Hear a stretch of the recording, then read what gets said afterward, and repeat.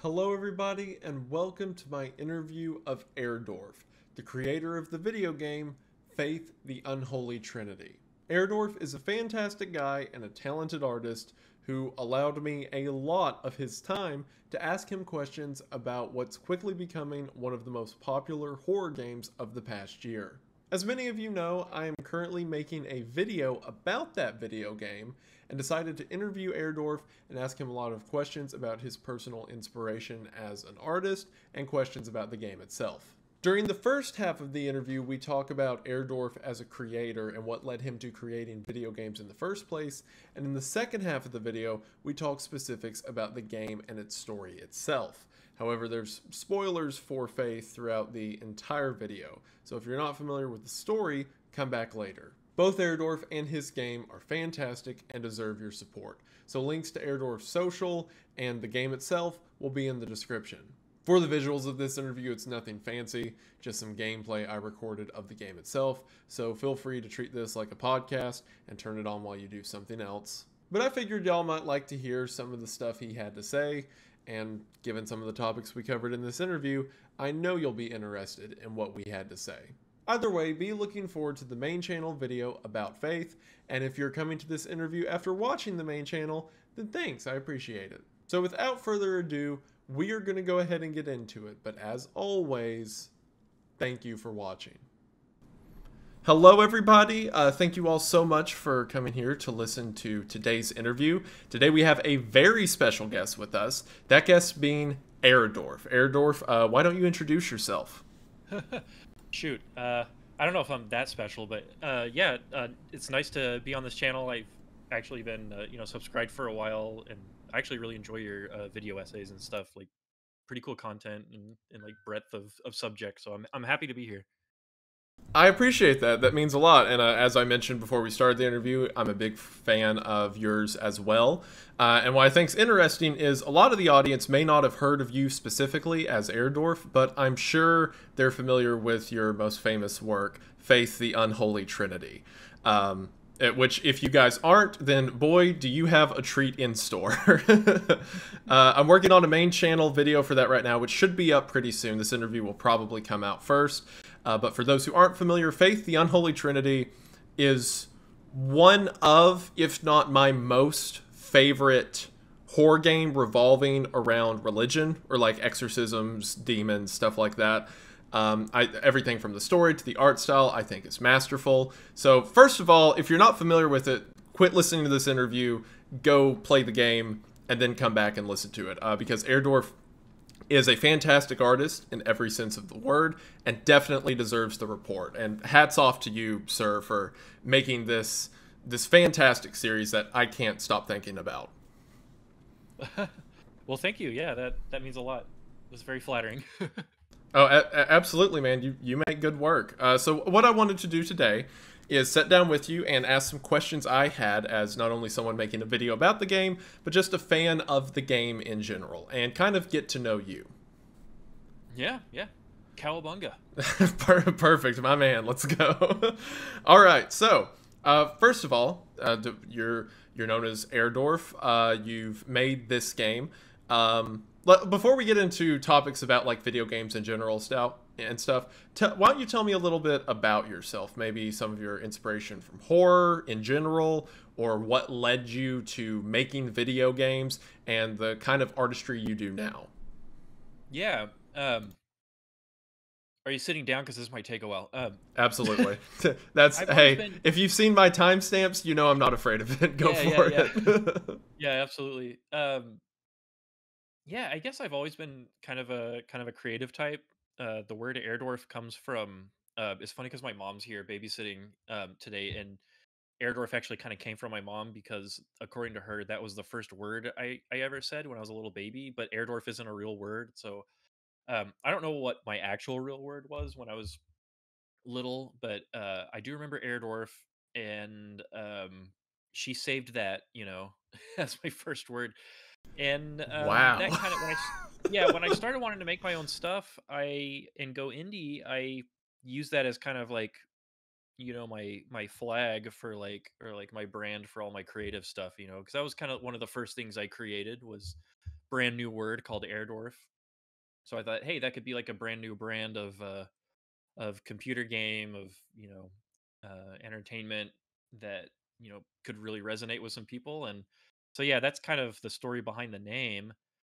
As for horror, yeah, I've always been interested in it. I remember the first time I played, I felt fear playing a computer game was playing Doom, just the original 1993 Doom, at a friend's house. Just the idea that there's this like creature that wants to kill you and it's like pursuing you, and stuff like that. And it was just like a little chunky blob of pixels, because like it was just like a little, you know, 640 by 480 monitor, Um, but it scared me, and that kind of, as I kind of got older and started getting into the horror genre, like I never forgot that experience.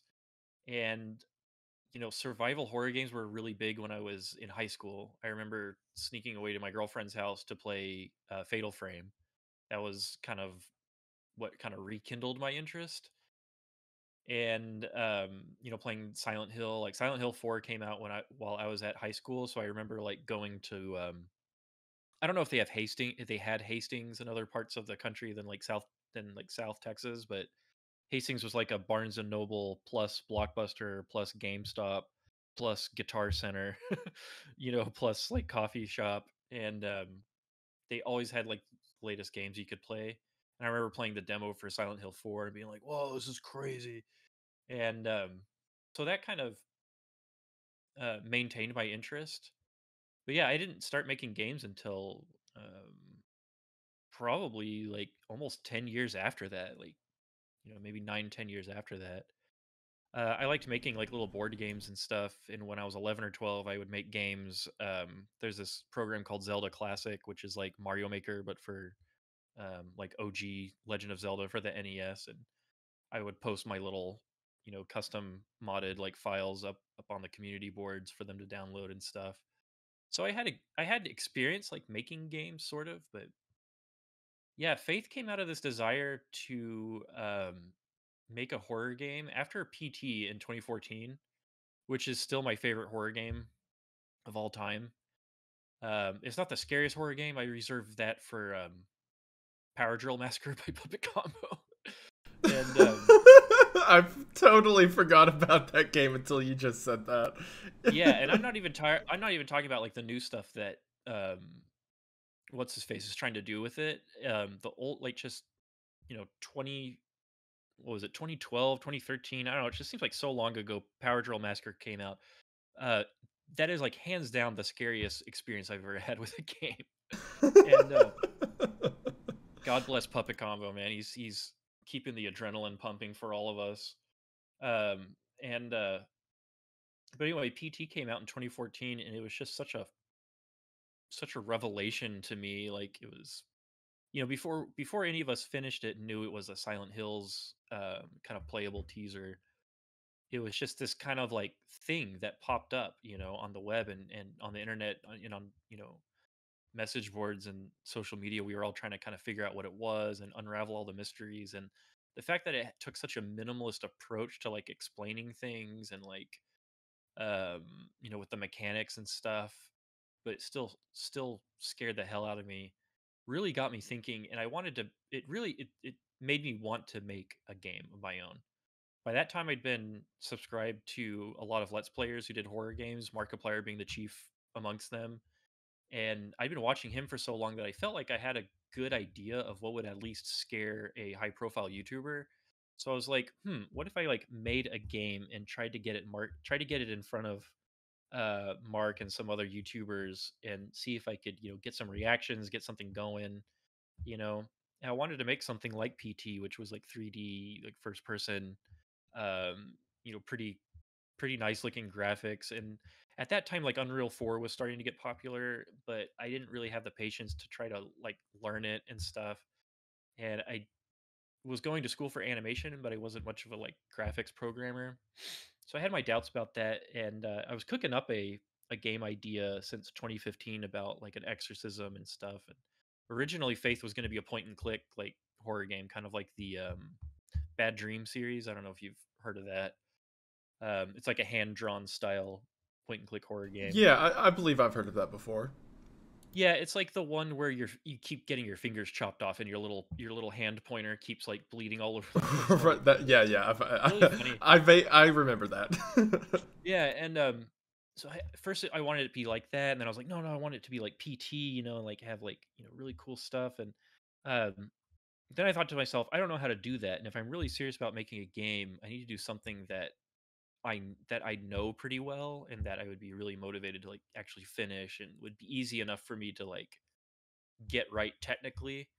And so I happen to be a big fan of like retro era games. I grew up on the OG Game Boy, Game Boy Color, NES, SNES, N64 and stuff. I was a Nintendo kid growing up. I didn't have a PlayStation or anything, or Xbox. I thought to myself, okay, so what if I made a horror game that was just using like super basic graphics? Like, there's no real scary Atari horror games. What would it take to get people scared of, a game that was like 192 by 160 pixels? So I started working on Faith, and it wasn't even called Faith back then. It was just like I started out recreating the hunting mini game for OG Oregon Trail. Where it's sort of like tank controls, and you have to like pilot your guy around, and the bullets are real Yeah, yeah. slow, and like a little bison will like dance on the screen. I was like, what if instead of hunting something, something was hunting you, and you didn't have a gun? You were like a priest with a cross. So that's what kind of informed the whole part in chapter one, where you're like in the woods. Like the trees look Mm. conspicuously like the trees Oh, from the okay. hunting mini game from old Apple II version of or DOS version of Oregon Trail. Yeah, I see it. I see that. Yeah. And um I hate myself for this, but I lost the original sketch. I actually sketched it out in church. Of Michael chasing um oh yeah, I have a story about that. But Michael chasing, a player through the woods, and Michael's just kind of this like blocky spidery thing. And I wish I had that sketch, because that was like the very first time I put Oh anything down on man. paper about Faith. Yeah, But that's, I hey, have that's faith lost media now. Think about that. It is. It is. Someone wants to rifle through the garbage, some landfill, and find it for me. That'd be great. Okay, thanks. Yeah, and I do have drawings from another game I wanted to make. That was a point and click like puzzle game, and Amy is in it. Like, there's a girl in a dress that has a hole carved out of her face, and an arm coming out of that hole, and you actually use a camera flash to find her in this like basement, which basically describes part of chapter one and part of chapter three in Faith. So I like kept ideas around that I wanted to put into stuff, and that precedes Faith by like at least a year and a half. So I have like old drawings of like concepts and stuff, but nothing from that first time when I was like, okay, I really want to make a game. I think I'll have a little spidery character that looks like this. So anyway, I started working on it in like 2016, and I got the first chapter. I called it a demo, but it was really just the first chapter. And I put it on itch.io with like no marketing. I didn't know that Faith would go anywhere. I had like zero confidence that, but I just wanted to put something out there because I saw sites like itch.io, which I saw as kind of like the Bandcamp of games. It's like any schmuck can put their game up on there for people to see and to share, and even charge money for it. So I was like, I want in on this. And I saw that Markiplier was sourcing a lot of the games he was playing. Um, and you're gonna hear his name a lot, so I'm sorry if your viewers don't like him. Like, he's the first YouTuber I ever subscribed to, and I got to meet him If this my year. viewers don't like Markiplier, they're not allowed to watch my videos. Oh, I'll okay. block them. It's fine. You know, I met him. I can say this now, but I met him on the set of the Iron Lung movie, because David Szymanski's a buddy of mine. Oh, wow. Um, Awesome. so and Jacksepticeye was there too. It was really No funny. way. That's awesome, man. Very cool. Yeah, it was great. Congratulations. Oh yeah, I can talk about it now, but yeah, I was with David, and I just met him, and we were admiring this set piece that was in the big warehouse that they're filming at, and I heard a voice behind me go, "Hello there," and I turned around, and it's Mark, and he He said the he thing. no, yeah, yeah, and ironically enough, Jacksepticeye did not, in fact, or Sean did not, in fact, introduce himself by saying "top of the morning" to you, so I was disappointed. Just kidding, but I turned around and Mark's there, and he's like, You're Airdorf, the creator of Faith, aren't you?" I was like, "Yeah, that's me. Thank you so much for playing and for making your videos." He's like, "Oh yeah, we're gonna be filming a stunt later on. You should stick around." I was like, "So you talk exactly like you do in your videos in real He life." is always the presenter, always ready to go. That's so funny. Yeah, he's real chill and real humble. But man, he took filming and producing and directing and writing for Iron Lung so seriously. Like he is passionate about that IP, and he wants to make like the best movie he can. So Well, good, that's just awesome. my little That's plug great for to Iron hear. Lung. That's Yeah. awesome to hear. Markiplier was a huge inspiration to me about the whole idea of like just make the video, just start doing YouTube. I look to Yeah. him a lot as kind of an example for it. So that's really awesome to hear. Yeah, and there were parts of Faith because I'd watched him for so long, and I knew that he hated like mannequins and stuff. He has a thing about mannequins. I specifically put in a mannequin jump scare in Faith with the hopes that like someday, 7 years later, he would play it on his channel and get scared by it. So it sounds a little creepy, but Wow. there are specific parts of the Faith games that I designed specifically to scare Markiplier. That that goes along with my philosophy of making games that will read well on streaming and on YouTube channels, because if I could, my philosophy was from the very beginning, if I can get a game that I could get in front of 4 million people, which is um typical viewer count for YouTubers like you and upwards, from with other channels, then that's several million people who are looking at my game, and from that pool, some people might like it enough to throw some money at it on itch and support my work. So, and that really worked out for me. Not to toot my own horn, but like that was a stroke of luck that I'm glad I went forward with. The rotoscoped cutscenes and the text to speech audio came later, like much later. The rotoscope stuff was almost an afterthought until I saw how cool it looked, when I showed it to a friend, and he, like, jumped out of his seat and screamed, uh, when he saw that. Oh, yeah, yeah, shout out to my friend Chase, he's in the inner circle in the credits of the game, and, I can always count on him to have a good reaction to horror content because he's a real scaredy cat when it comes to horror games. He would, like, call me and be like, "Hey, I'm playing Alien Isolation again, can you come over and play for me?" I'll just watch. Can you sit in my And, room and make me feel better? yeah, yeah. So we'd have a therapy horror game session. But yeah, he was the first person I ever showed it to besides, like my wife and my mom, I guess. And he was like yelping and screaming and stuff. I was like, oh, cool. I might have something going here. So the voices were originally just like stuff that I acquired from the internet. Like Michael, if you play like an early build of Faith or see some of that footage floating around, Michael's like aggro sound effect was just a Pokemon call from Pokemon Silver, slowed down a little Wow. bit. Yeah, That's but it was really insane. jarring. Okay. It was really jarring. So I was like, what if I didn't get sued by Nintendo and instead do something, that's still kind of scary. So I remember using text to speech stuff when I was in like Spanish class and stuff. The class computers came preloaded with like text to speech software, so we would mess around with that. And then I remember like Peasant's Quest on HomestarRunner.com and like the Trogdor games and stuff. They used the software that I was using, and I found like a kind of like an open source kind of depreciated uh like emulated version of a text to speech program from like the Commodore 64 days, and I read the manual and I started tinkering with it. I was like, this is actually kind of cool. It straddles a line between you can hear it, you can understand what they're saying, and you can't understand what they're saying. So it's sort of like fear of the unknown, but like audio. That was kind of my philosophy.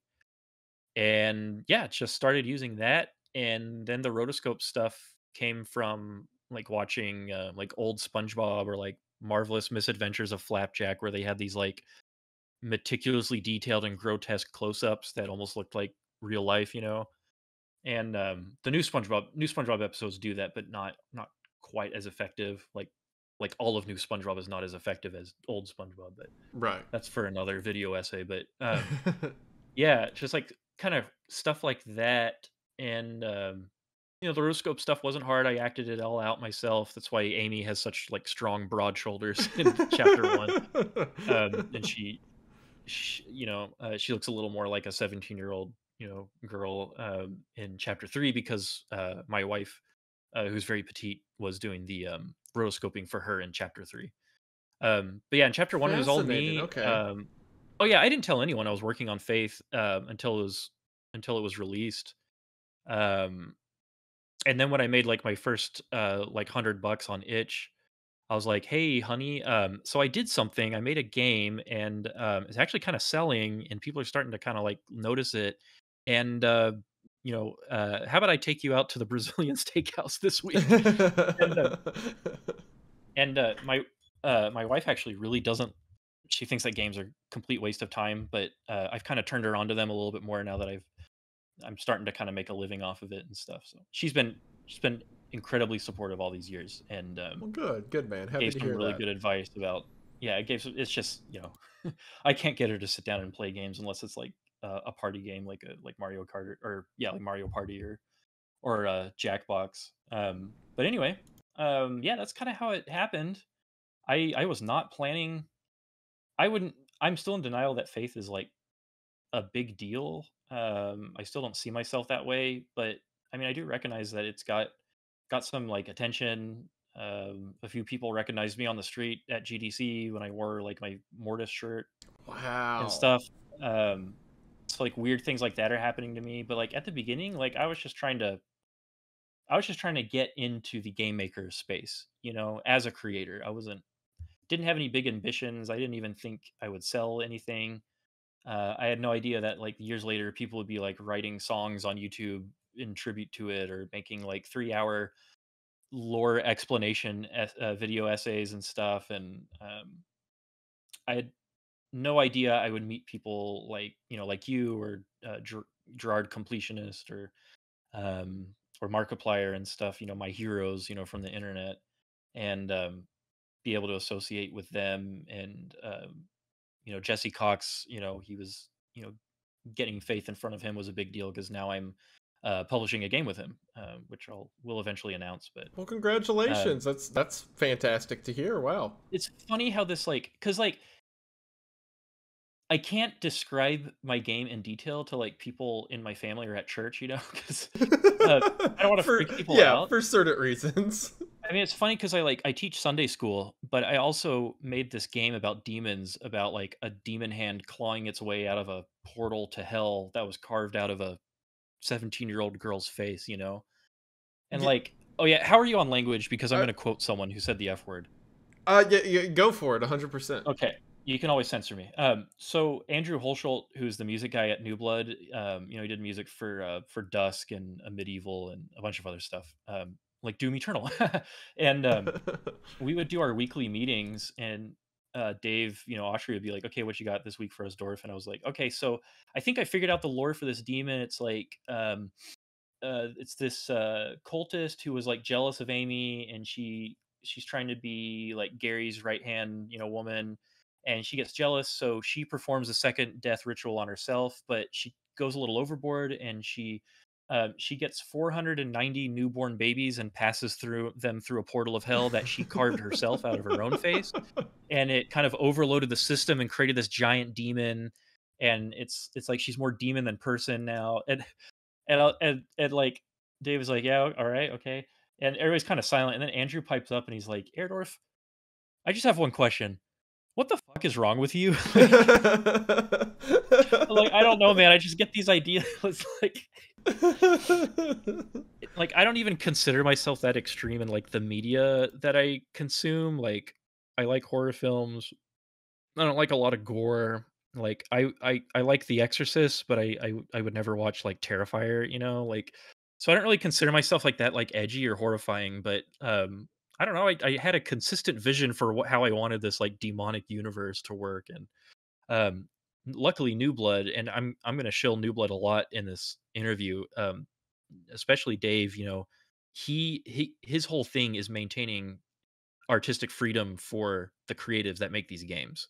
There's hardly any interpolation by the publisher as far as like content, as far as like stuff you want to put in. I mean, look at Ultra Kill. There's an entire romance visual novel um, hidden in Ultra Kill. Like, Yeah, there's an yeah. entire Banjo Kazooie clone, or no, Crash Bandicoot clone tucked away inside Ultra Kill. And that's because Dave, in New Blood, they respect the creative freedom of the it's part of my contract that I maintain complete creative freedom over my IP with New Blood. And so, I was free to be as like crazy as I wanted. But yeah, it's like whenever relatives come over, they're like, "Oh, we've heard you've been doing so well with like your video game creation. Like, what's your game about?" And I'm like, "Oh, it's You know. it's kind of like the Oregon Trail. And like once upon a time, a long time ago, I was thinking about going to business school and getting my MBA, and I got invited to like a recruitment dinner. So and I'm sitting there with like six other people, and there's like this MBA faculty there, and he's got to be like in his 60s or 70s. The best way I could describe him, he's like an academic good old boy. Yeah, yeah. And he's there, and these whole things are just like weekend long recruitment interviews. Like they're watching your every move. So I'm sitting there, and they took us out to a nice place, and this faculty guy at the table says, "Hey, I'd like to get to know all of y'all. So why don't you introduce yourselves um, and tell me, what your business related, activities have been you know, that you want to relate to this MBA application." So there was like, well, I interned with Google. I was an intern at, with Vivint, and I got this award and I spearheaded this project. Or like, yeah, I led a non. It was like that scene in Legally Blonde where like they're doing orientation, everyone's talking about their impressive lives, and she's like, I was in a sorority. And so they're all talking about how impressive their credentials are, and how much they deserve to be in the business program. I was like, "Well, I make computer games." And they're like, "Oh yeah, cool. What kind of games?" I was like, "Well, I believe in being honest," in the back of my head. So I was like, "Well, I made a game called Faith. Have you ever played the Oregon Trail?" And they're like, "Oh yeah, I think I've heard of that." I was like, "Well, it's like the Oregon Trail mixed with the movie The Exorcist." And it was the first time I'd ever said something like that in front of a crowd that like wasn't like contextually prepared for it. So I kind of like laughed after I said it, and I got some like nervous laughter. And this like professor was like staring at me like I just said something really offensive.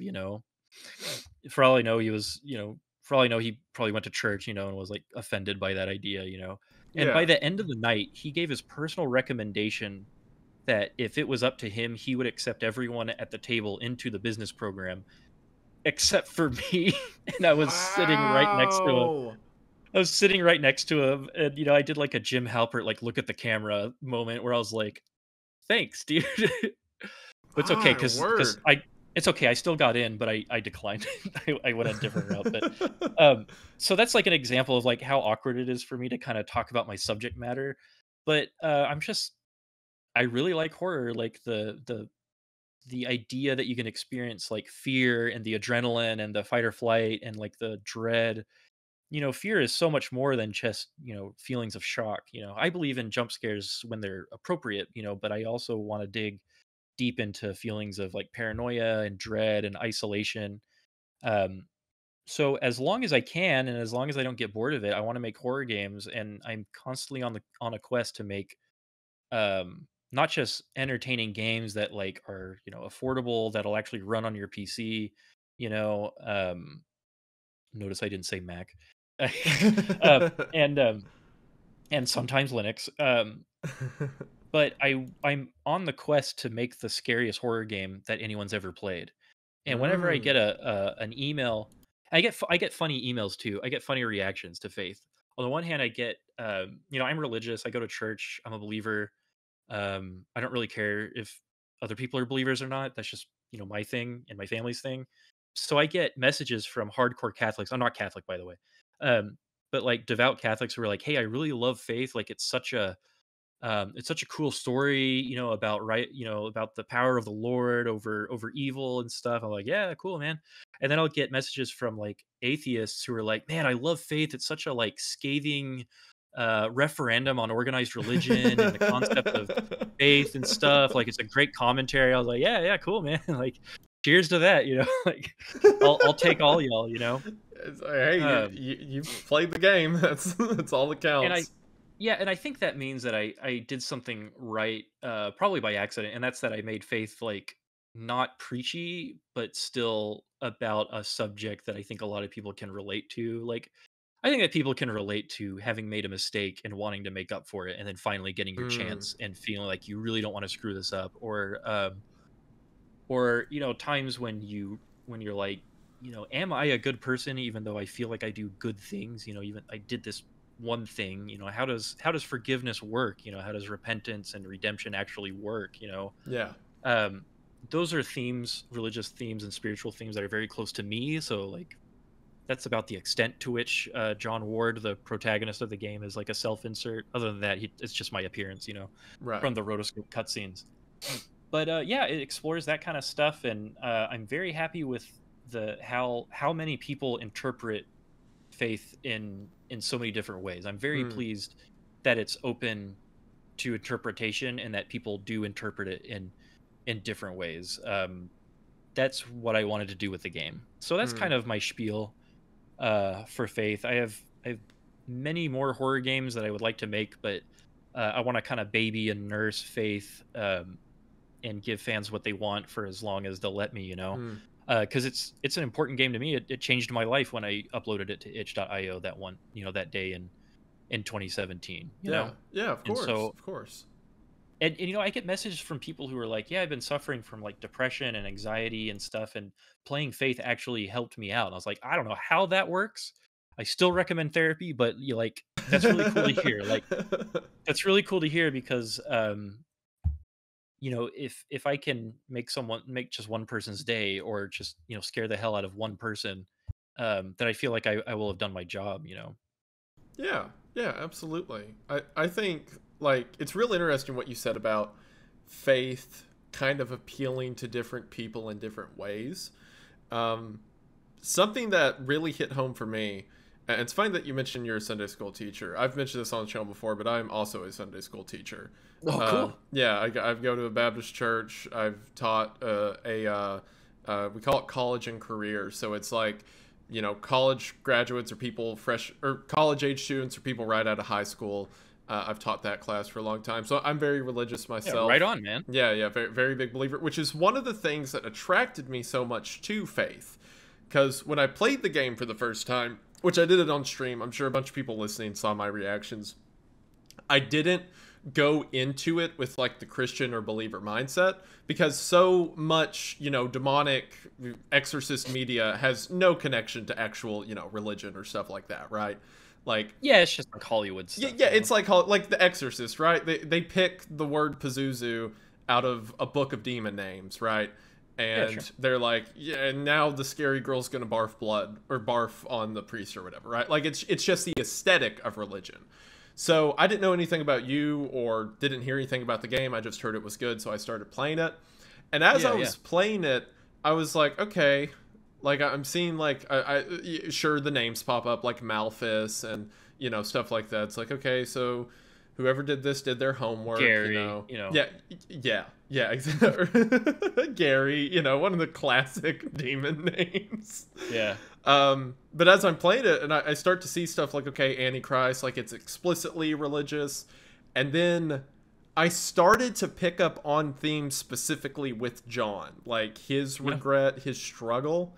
And then I wish so badly this was on stream, but when I did my original stream, I did the whole game through. It took 9 hours, and I died maybe 20, 30 times in that last boss fight. That's And probably pre-patch. oh, it was. Yeah. I remember Wow. when that. Hey, you're dedicated, man. Like, not a lot. A lot. I lost a lot of players Oh to well, that so pre-patched Gary fight. and so I did the Gary fight eventually, and then I got to like the secret final boss fight, like where you go into the Crucible. Slight Yeah. spoilers for those who haven't played it, but you're like 30 You minutes did into an instruct them to interview. go out and play it Yeah, before. yeah, Yeah, you're yeah. 30 minutes in. It's your fault at this point. But at the end, when I went into the Crucible, I just kept dying in that final fight over and over. And I was like, okay, stream or chat, I can't be here. I've been talking for 10 hours straight. I'm going to take a break. So I finished that fight offline, like to myself.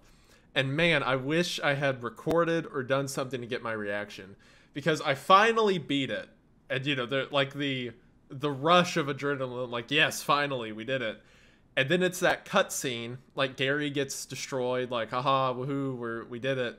And then it's Amy, and then like something about John saying, "Amy, I'm so sorry," and then her like, "It's okay."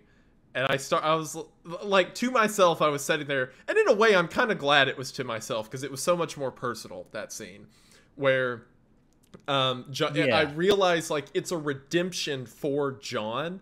Like he should have done it then, but now he has the providence to do it now. And man, Yeah. like, oh my gosh, you did the way you did this. Okay, I'm just nerding out. Sorry, but I had comprehended, like I had taken notice of the cross being different colors through different chapters, Yeah. but I didn't like. I remember being in chapter 2 and being like, "Oh, it's silver. That's unique." And then in chapter 3, I'm like, "Oh, okay. Is it like wood or something? Whatever." Like I didn't connect it.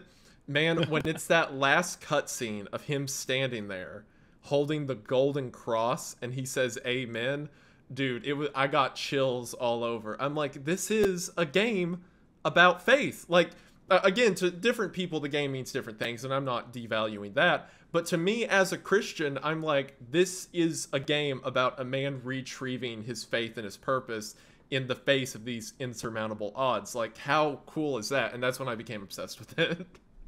Yeah, that scene is. Thank you for that. It's really interesting discussing the game with a fellow believer, and I hope we don't turn off your like non-believer fans like geeking out about Jesus over here. But I did make the game with that perspective. And there's no getting around it. And I think the reason why I did that. So what's interesting about that scene is that I had another game developer who's Christian, who's a believer, suggest that there be a suggest that there be a scene where um John has a near death experience and he receives the glad tidings, he gets the well done thou good and faithful servant, and from God, and Yeah, he yeah. can make the choice to rest, to go on, or to come back and do more work. And I thought and I was trying to be nice. I was like, "Well, that sounds really sweet," but I really didn't want it to be that obvious. But I needed to have a good ending for John. So I was like, John needs a savior at this point. He may not have the maturity, to. Uh, it's sort of like one of the most powerful experiences I ever had with the concept of forgiveness was I had did something to a friend that was really really wrong, like really really bad, and it really tarnished our relationship and stuff, and we didn't speak to each other for like a year. And when I finally got the guts to call him and say that I was sorry for how everything went down, the first thing he said, and he wouldn't let me finish, he said, "Dude, it's okay, I forgive you." And he wasn't even a believer, Mm.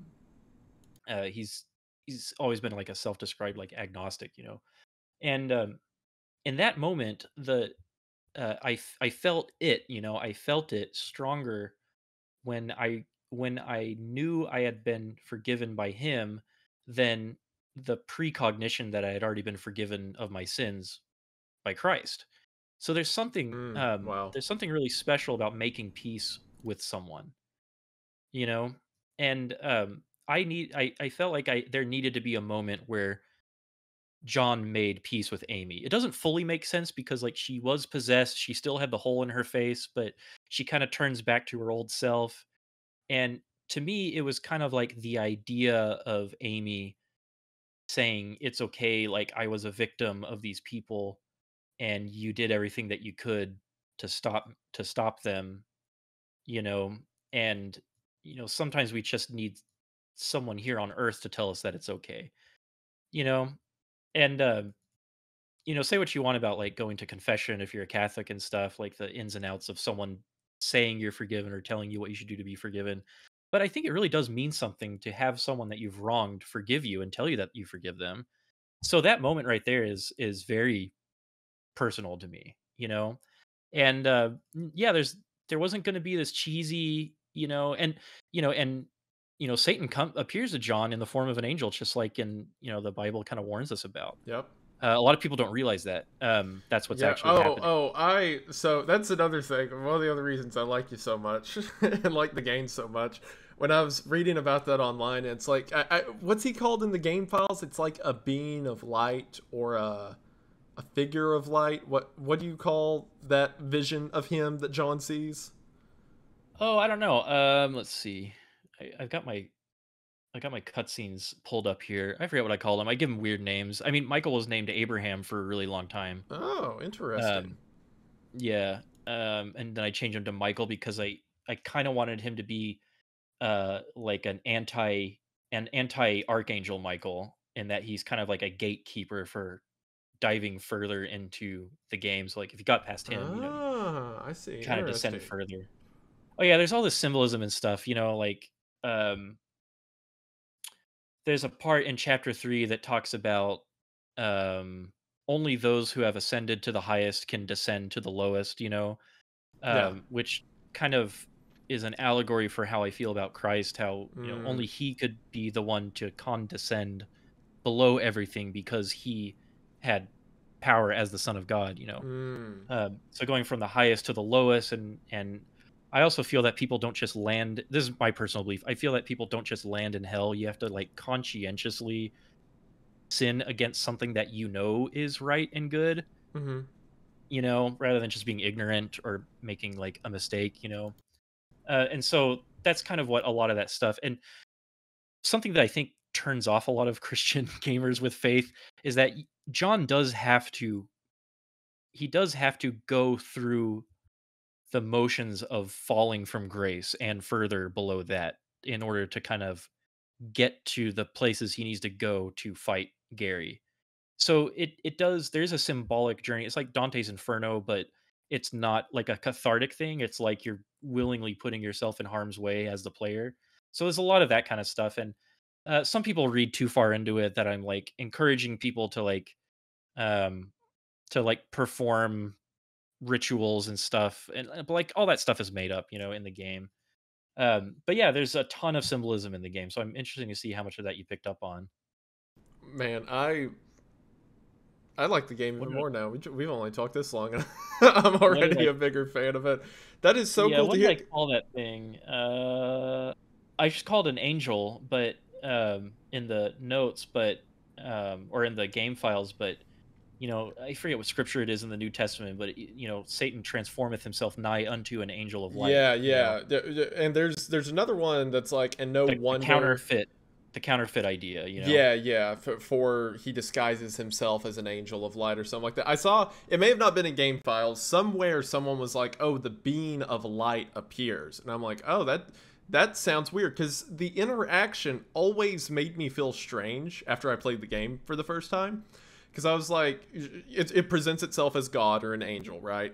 And then it has that conversation, but then it's like, swear it, like there's this Yeah. malice to it, and I was like, that doesn't sound like God. Well, he's What? yeah, he's appealing to John's. He's taking advantage of John's desperation. Yeah, yeah, John just wants a way out because he's not spiritually mature enough to um, accept or go forward with faith. There's a exactly. part where you go back to the doorway to the attic that he had blocked up, and he says, "There's no way in hell I'm going back there," which is an ironic way of saying I'm too scared to face this thing that I was sent to fight. Mm, That I was sent, that I trained and studied to go to war against. So yeah, mm, like that whole thing is about a deceiver taking advantage of his cowardice, mm. and he That's literally I has to love that. Oh descend. my He word. literally has to jump into the crucible, which is the inverted crucible, being the symbol of um that. Now I'm just going into Dan Brown stuff, but the symbology of the cup, and drinking the cup and taking this cup from me. He has to descend into the crucible, which is literally taking the cup himself and acting as a savior for someone else. Mm.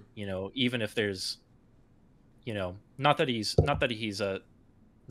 a replacement for Christ, but you know, we're kind of his hands on the earth. Miracles still happen, I believe, but we still have to kind of do work Yeah, ourselves yeah, I to make them agree. happen in other people's lives. So, John presents himself as the hero finally when he takes the cup, when he jumps into the crucible. Mm-hmm. Man, So that yeah, lots of symbolism, and yeah, it's stuff. go, I go, have I have such a religious training, I guess, to the point where it's just kind of what is it?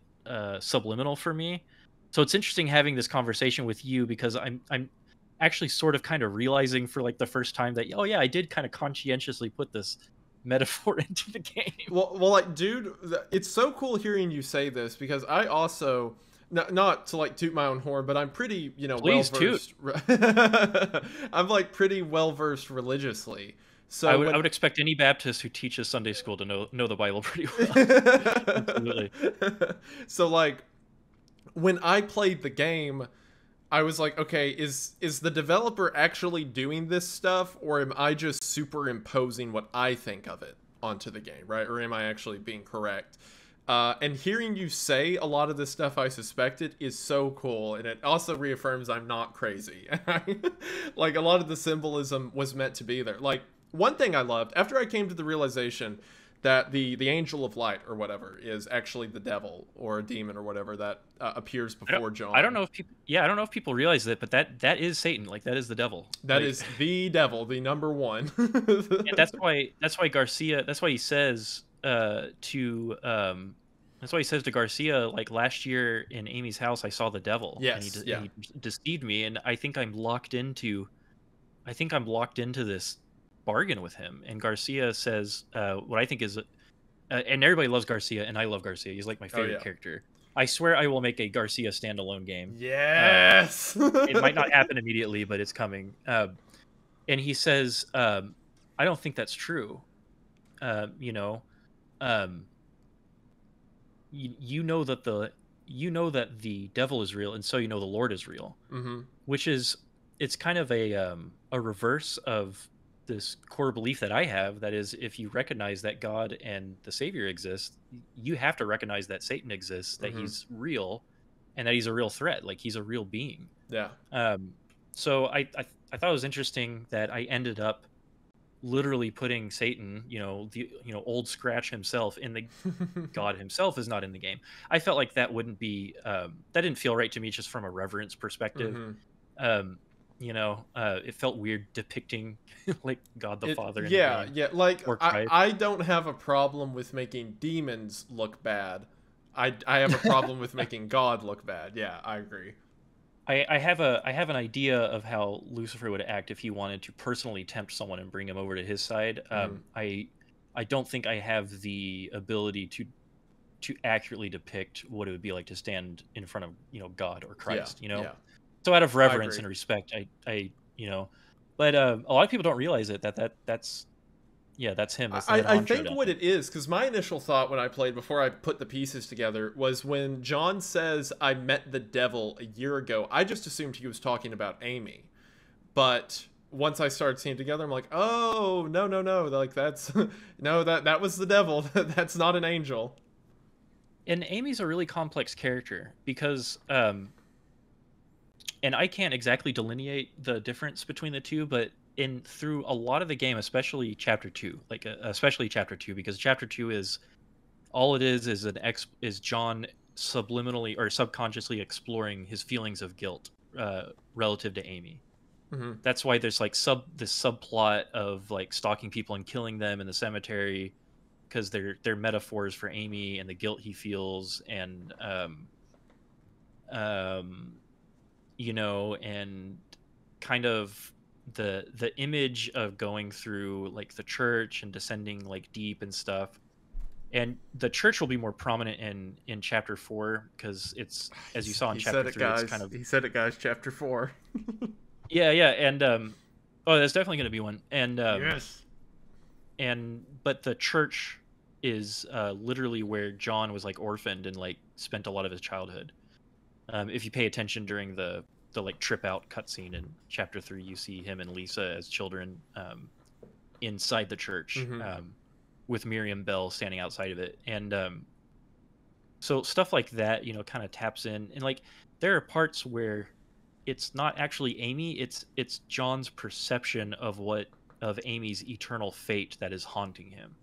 Mm. So like the part at the if you get the bad ending, which I didn't realize this, but the bad ending for chapter 3 is pretty dang heavy. Like he basically gets clawed out of existence, just completely obliterated spiritually. Well, But there's a that's what part they get for going to bed every day. That's what the player that's what you get deserves. for slacking off. So like originally, John was going to be able to choose to like go out and do what Father Garcia asks him to do, or like go to the arcade and just play arcade games, or go to the club and just like dance, or like go drinking. But I didn't have time to like put all that in. So yeah, it's just like sleep in. Yeah, yeah. I And don't want to anyway, get up today. but at the very end of chapter 3, the bad ending, you discover that a certain character has been kept in a room in John's house for Hmm. like all these years, and he finally confronts this character, and it's like I left it ambiguous as to whether that's actually her or just the the image of her fate haunting him. Mm. Yeah, if it's more Um so the so idea he has locked up in there. yeah, so there's parts where it's like, is this Amy or is this how I feel about Amy kind of haunting me? Like in that way we have our own demons. Hmm. So there's a lot of that. But yeah, the game's very symbolic. Like if you want to dive deeper, you can get super deep with this game. And it just kind of happened cuz I'm not really a conspiracy theorist, and I don't really think I'm very like esoteric, but like I'm pretty cognizant of like like symbolism and stuff, and why there's so many like visual and symbolic motifs across civilizations. There's language that I think at a very spiritual level we all kind of relate to or can all recognize. And so a lot of the symbols like the seals and the not like the animals, but like the sealing the demons, like the seal of Alu being the name of a demon that's in the compendiums of the Catholic Church. Yeah. But the seal that I designed, to like block him from you getting to Lisa, um, it's just made up for the sake of faith and stuff. And there'll always be like your upside down crosses and Yeah, of course. inverted pentagrams and stuff because that's fun. But I tried to be real conscientious about. I tried to be real. I tried to have a consistent voice for Gary and his cult, so that they weren't just like, yeah, hell yeah, demons. Like, no, I want Gary to be like, I want him to have like a very specific mission that you can that's kind of palpable, you Yeah, know? yeah. Rather than just like, oh, they're crazy. Like there is a goal and objective. Yeah, and Gary himself, I don't consider myself a very good writer, but I really like Gary as a Oh, character. I love Gary. I think he's highly entertaining. I Well, think he like loves you. you got me. Like I love Gary, and he loves me, and I personally like John's my favorite character personally because I did have that revelation with him that the story is about his faith and Christianity and blah blah blah. But taking my subjectivity out of it, I think Gary is objectively the best character in the game. Yeah. Yeah, yeah, like having to give you an idea, and this is a bit of a spoiler for my video, but I have internet historian voicing him, like reading his notes and stuff for the video I'm Oh, doing. internet historian. Yeah, he's going to be Oh, doing the that's voice funny. lines for Gary because I'm like, I Gary like that isn't guy. your stereotypical angry groveling demon leader. He's like a charismatic dude, and No, that's what makes he's a him terrifying. landlord. Yeah, he's a landlord, exactly. A landlord. Rent and utilities are due by Friday, man, That's such a funny note. or I'll sacrifice you. Yeah, he at first I had him being a car dealership owner, but he's like he gets around, man. He's an entrepreneur. Like he founded the birth clinic, Yep. the childbirth clinic um in chapter 3, that you investigate, that Amy worked at.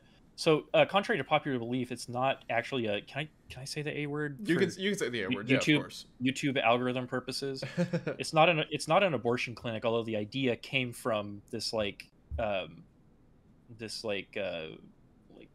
of those exposing the satanic web like documentaries about um about abortion clinics in like the 80s or whatever, and that kind of got my imagination going. But no, Gary does not want to terminate the childbirth event. He wants them to be born so that he can send them to hell immediately.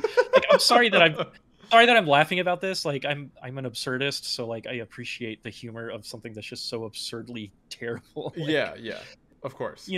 and so he runs it like a business, and he fusses at his secretary, and sends her faxes, and he happens to be a landlord, and he'll tell his tenants, "Hey, just let you know, instead of like they're gonna spray for bugs next week, it's like, oh, I'm gonna open up a hole in the ground and a demon's gonna crawl out.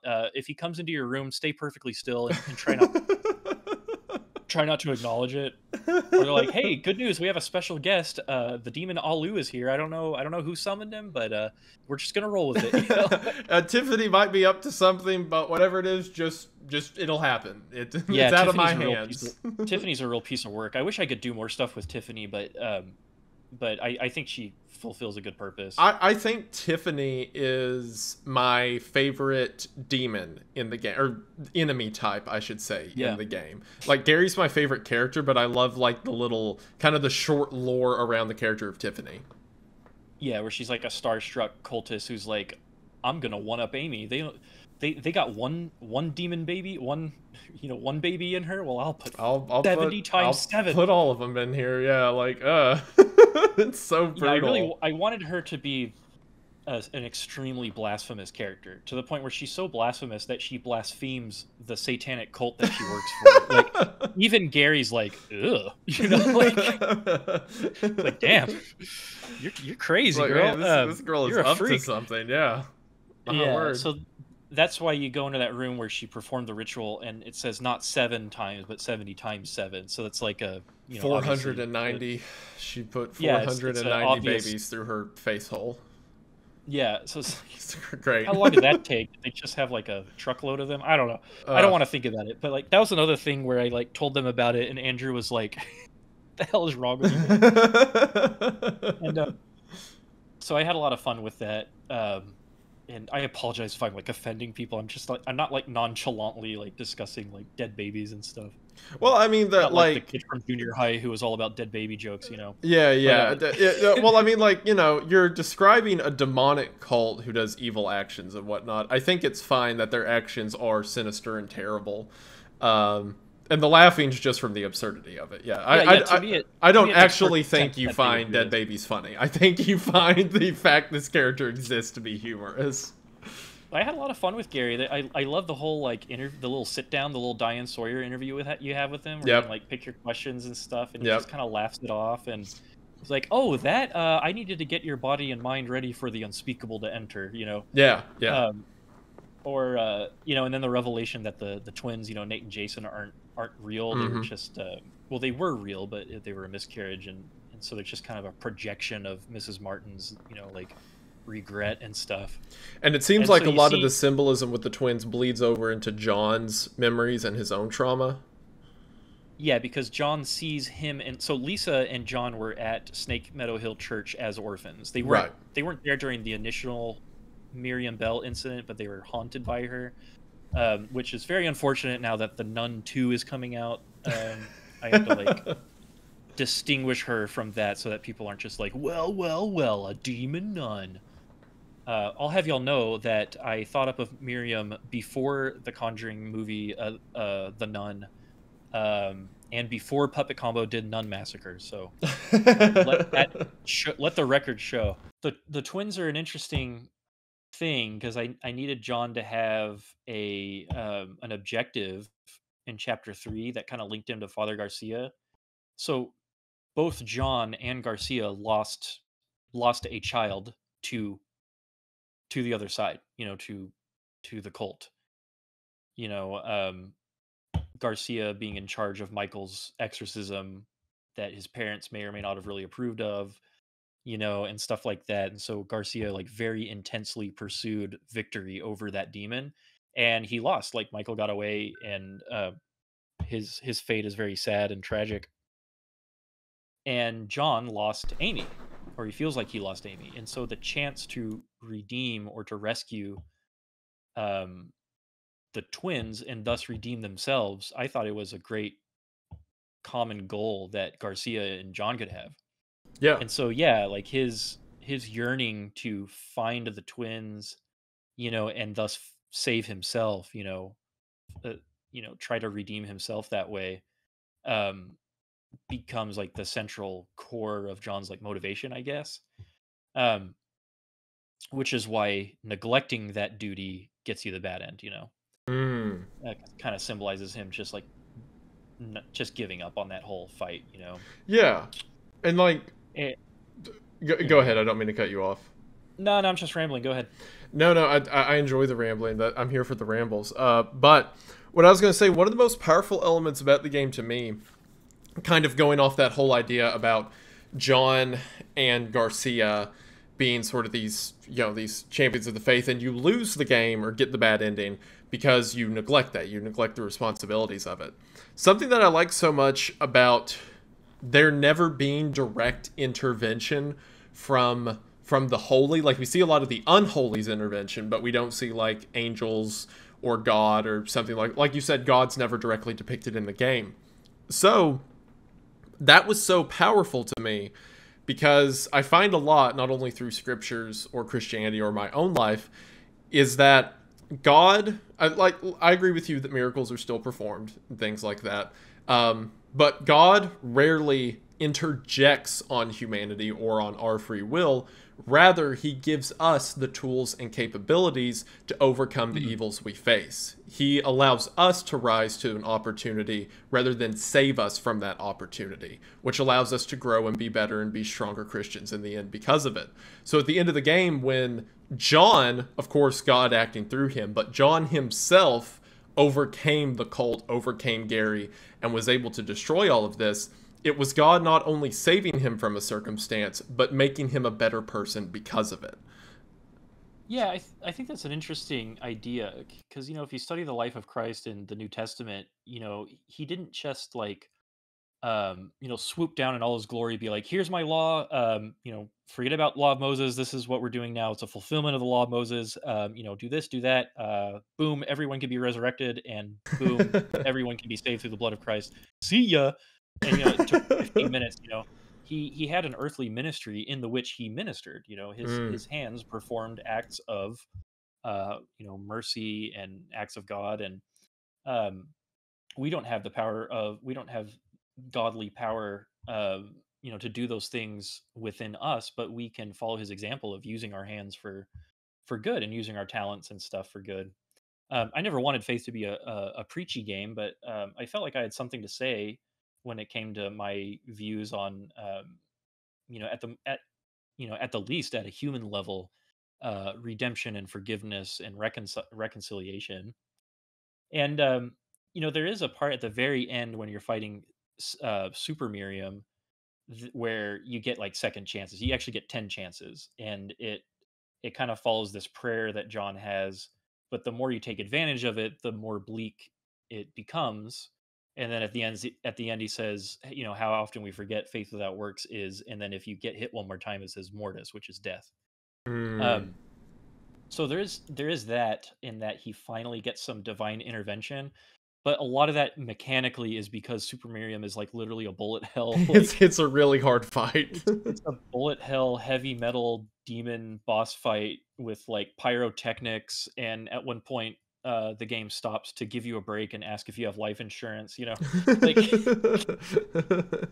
when I describe the final boss of Faith to people, I'm just so proud of myself because it's so like batshit crazy. Like, and I really wanted to have that little break in between. Like, if you fight her long enough, she just goes away and it plays like a funny little jingle and says, "Do you have life insurance, John?" And like, I don't know, I just really like that kind of stuff. It reminds me of Earthbound, how like the final bosses of Earthbound are just so crazy, and like Undertale, which takes a lot of ton of inspiration from Earthbound.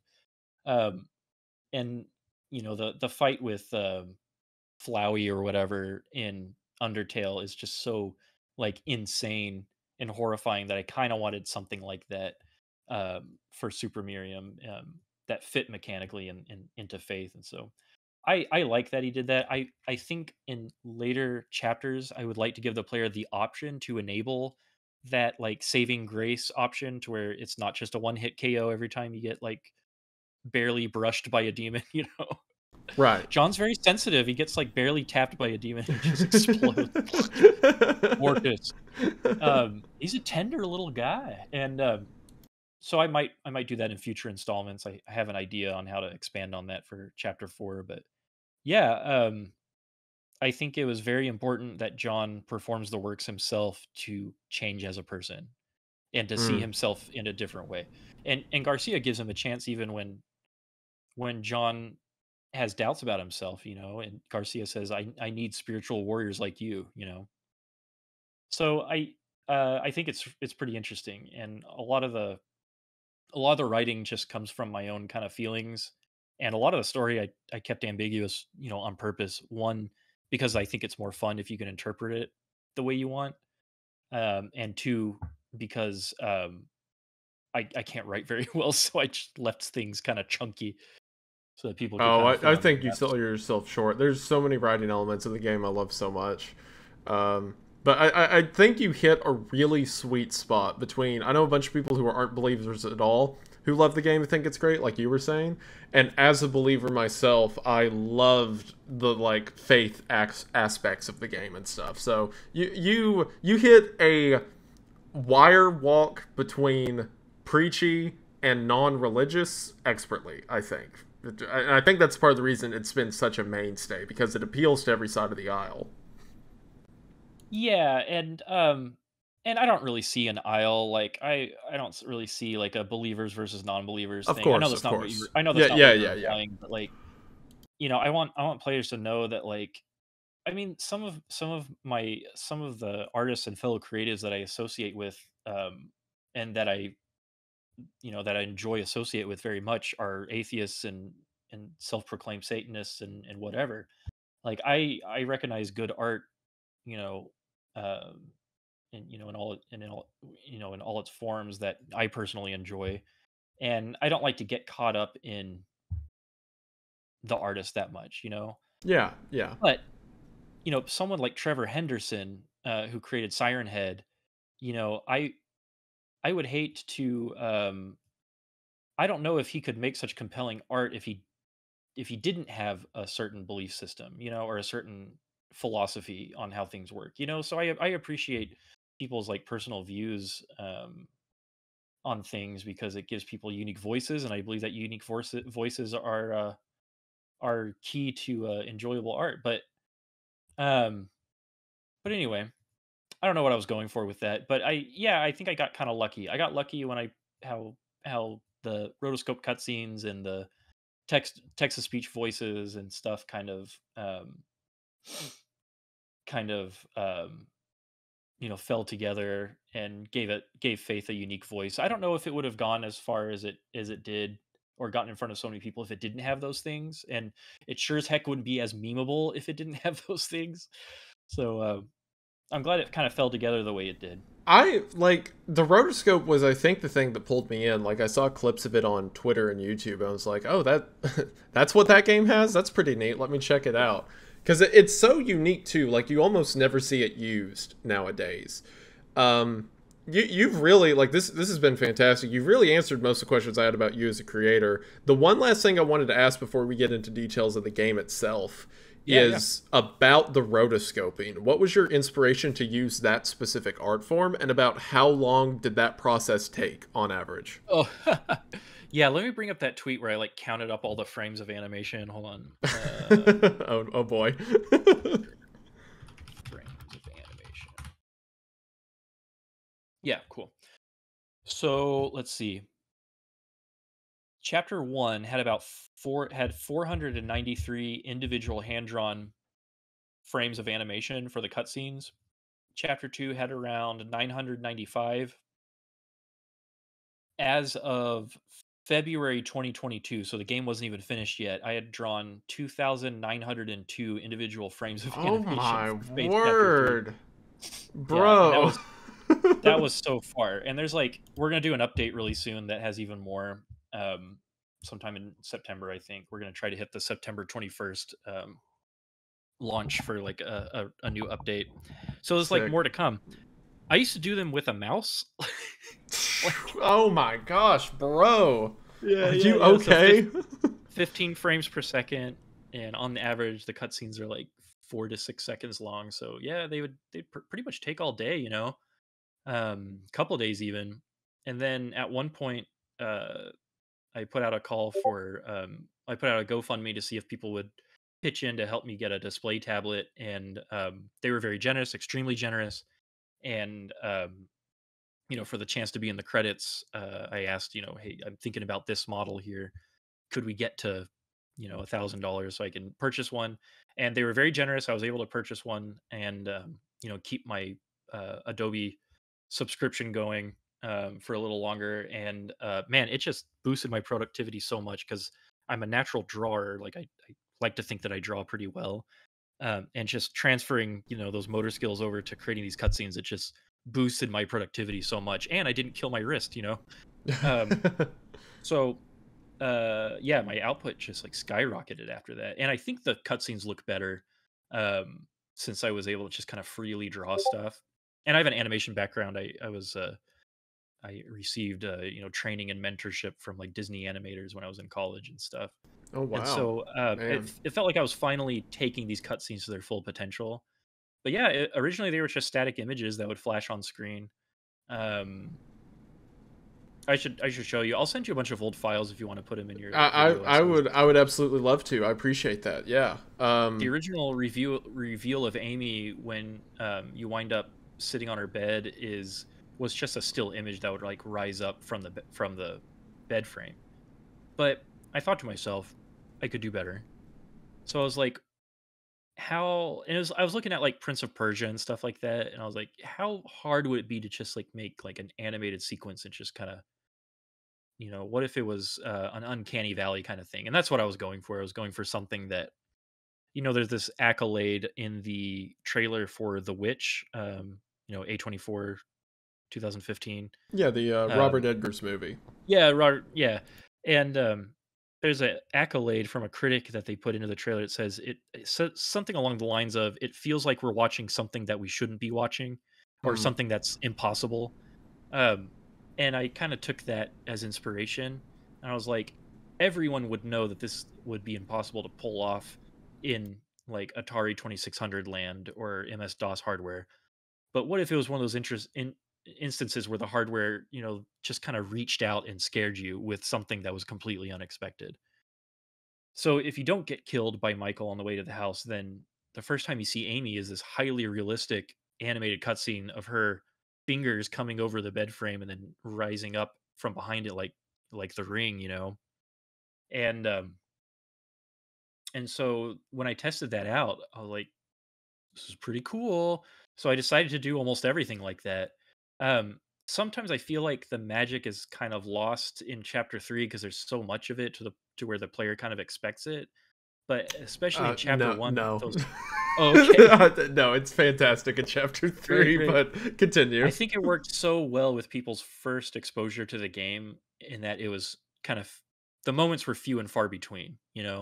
And a lot of that was because of technical limitations. Like I was just destroying my wrist trying to draw these frames, You are one by one. correct that it's such an interesting design and art form not a lot of people are familiar with, that when everyone saw it for the first time there was that like, what's this, shocking moment. Mm, But I think the quality of the ones in chapter 3 and like chapter 2, but especially chapter 3, are so interesting and the images so terrifying that I think they make up for it. They make up for, okay. where this is going. Like I think about that one of Gary injecting John and John like transforming. I think about that all the time. It's so well done. Yeah, the freak out. Yeah, Um, yeah. I really like that one, and I don't know if you realize this, but the images directly mirror the lyrics to "King of Pain" by Sting, the Police. I found that in my research and it blew my mind. Yeah, yeah. So one thing that I do is I try to pick just a handful of main inspirations, and one of the inspirations for each chapter is a song. So um, the song that inspired chapter 1 is Twilight Zone by Golden Earring, which is it's got a great like interverse like guitar solo that's like really cool. But the lyrics are very dark and kind of sinister. And then chapter 2 is actually it's almost like a music video for Twilight Zone. It even has the intro card. It's 2 a.m., which is one of the first lyrics in the song. And but yeah, it was the what was it?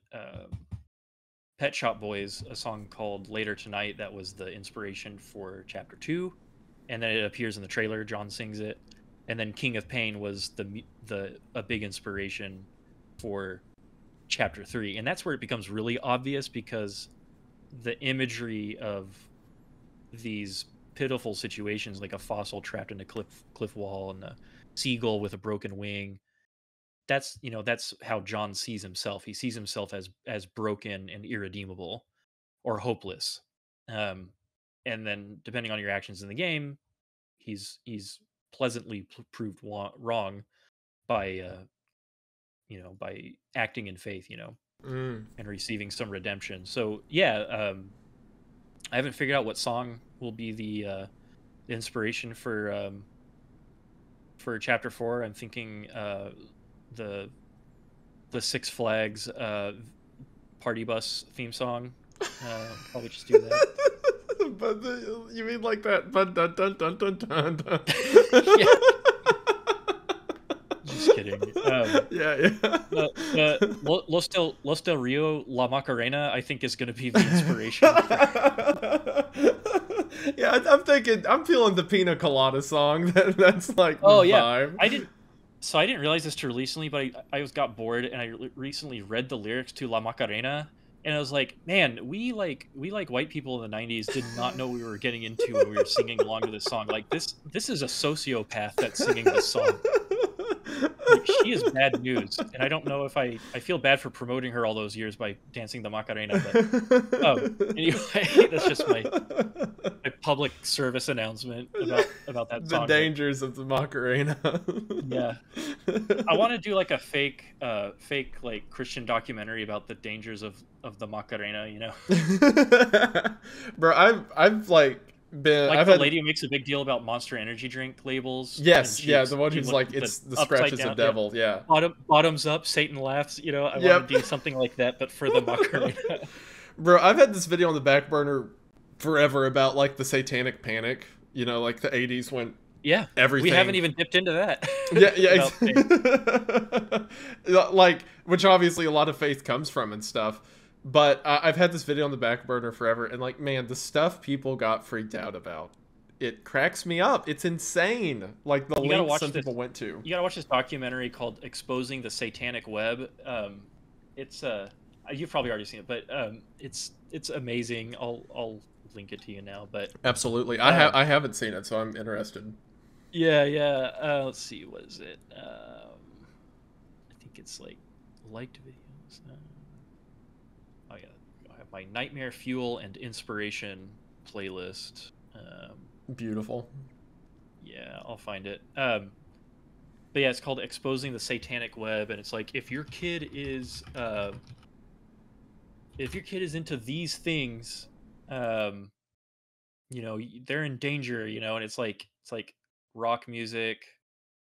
There it is, "Exposing the Satanic Web." Rock music, coffins, death imagery. And it's like, coffins? What child is into coffins? What child?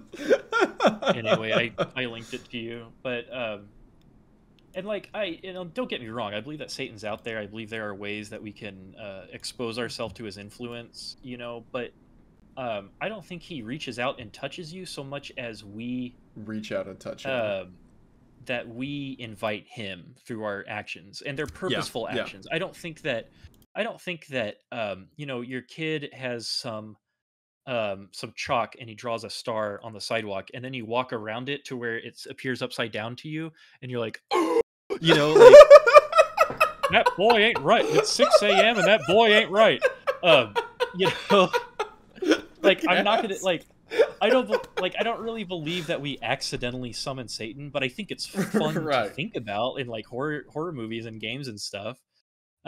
So anyway, I really wanted like the bad endings to be like John really has to participate in some shady stuff. Like in chapter 2 to get the worst ending, you have to like literally lead a child to a confession booth where he gets snatched up by the mirror demon, you know? Yeah, yeah, you Or got to like kill a kid. You have to kill the you two literally people on have the to road. kill the two stranded motorists. Yep, and you have to make a blood pentagram.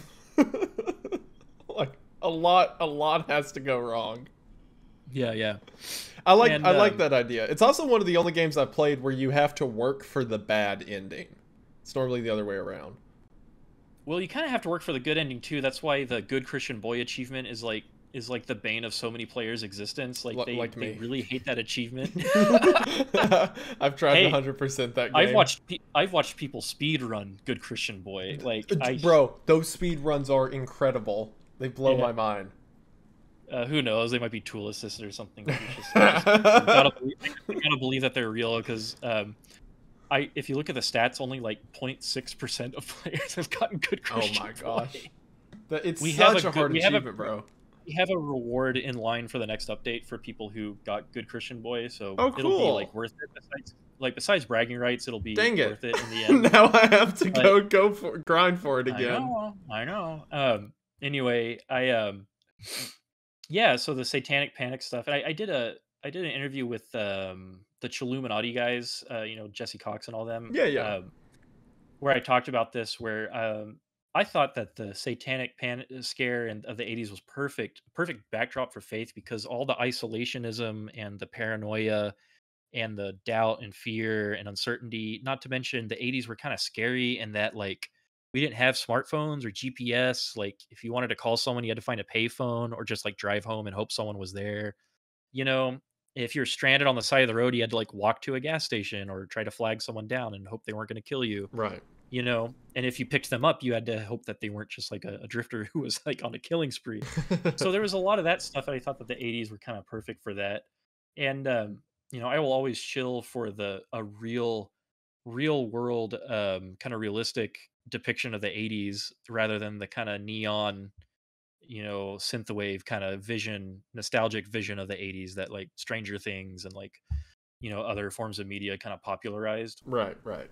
I love synthwave. I have a bottomless synthwave playlist that I listen to on YouTube, but I wanted to make it a little more like no DeLoreans, but a '76 Ford Pinto, you know, which is Yeah, the car yeah. that Garcia drives, you know.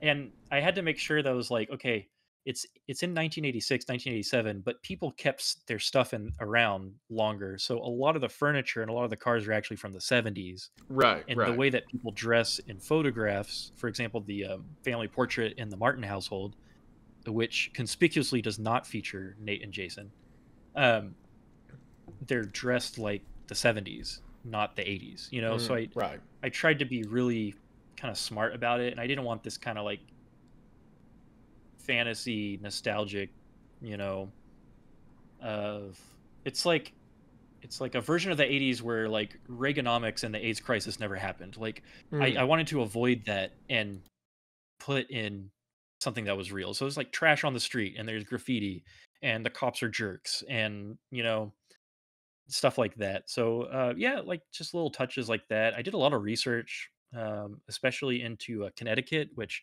I have no personal connections to Connecticut. That's just where I found the most stories in the paranormal subreddit on Reddit. You know, people Right, telling their right. And stories. I mean it makes sense. It's like, you know, it's old, it's the witchy area, stuff like Yeah, that. So, Northeast. Yeah, yeah, that's yeah, like it lines Lovecraft up. country. You know. Exactly, exactly. Yeah, so there was like in Massachusetts, you know, there's Devil's Cave in Yonkers. That's where supposedly like Son of Sam and his and stuff like that was going on.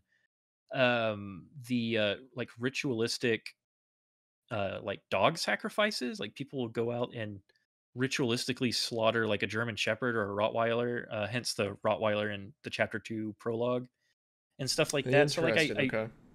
yeah, and like Dudleytown. Where's that? Dudleytown is in Cornwall Township in Connecticut. Yeah, so like there's Dudleytown, which is like a place where people like disappeared from, and then there's a forest called Dark Entry Forest, like, and that you can't go into Dark Entry Forest because they claim it is a quote nature preserve, and I'm like, y'all just that the name alone is getting my imagination going. Like, you don't just Dark call a forest entry. Dark Entry, you might as well call it Portal to Hell Forest, you know? Like, you can't just call it that and not have me get interested in it and want to put something similar in my game, you know? So I believe in doing a lot of research.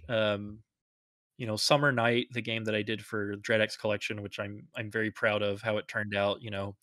I did a lot of research into how those like Tiger handheld games worked. And I took artistic license by making them pixel graphics, which a lot of people had a problem with for some reason.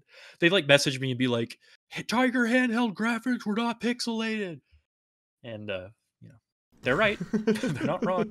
Arguing against that. But yeah, I have a lot of fun making games. If you couldn't tell already, and I hope to be able to make games for a really long time. And Faith was just a um. I only talk about money to talk about how weird it is that I actually made money off of this game. I'm not like bragging, Of course, of but like course. Faith did so well its first weekend. It completely blew away my expectations for the game's entire lifetime. Um, and when Dave came back with the first weekend sales reports, I was like, "Holy crap! Like, I got to make more of this stuff," you know.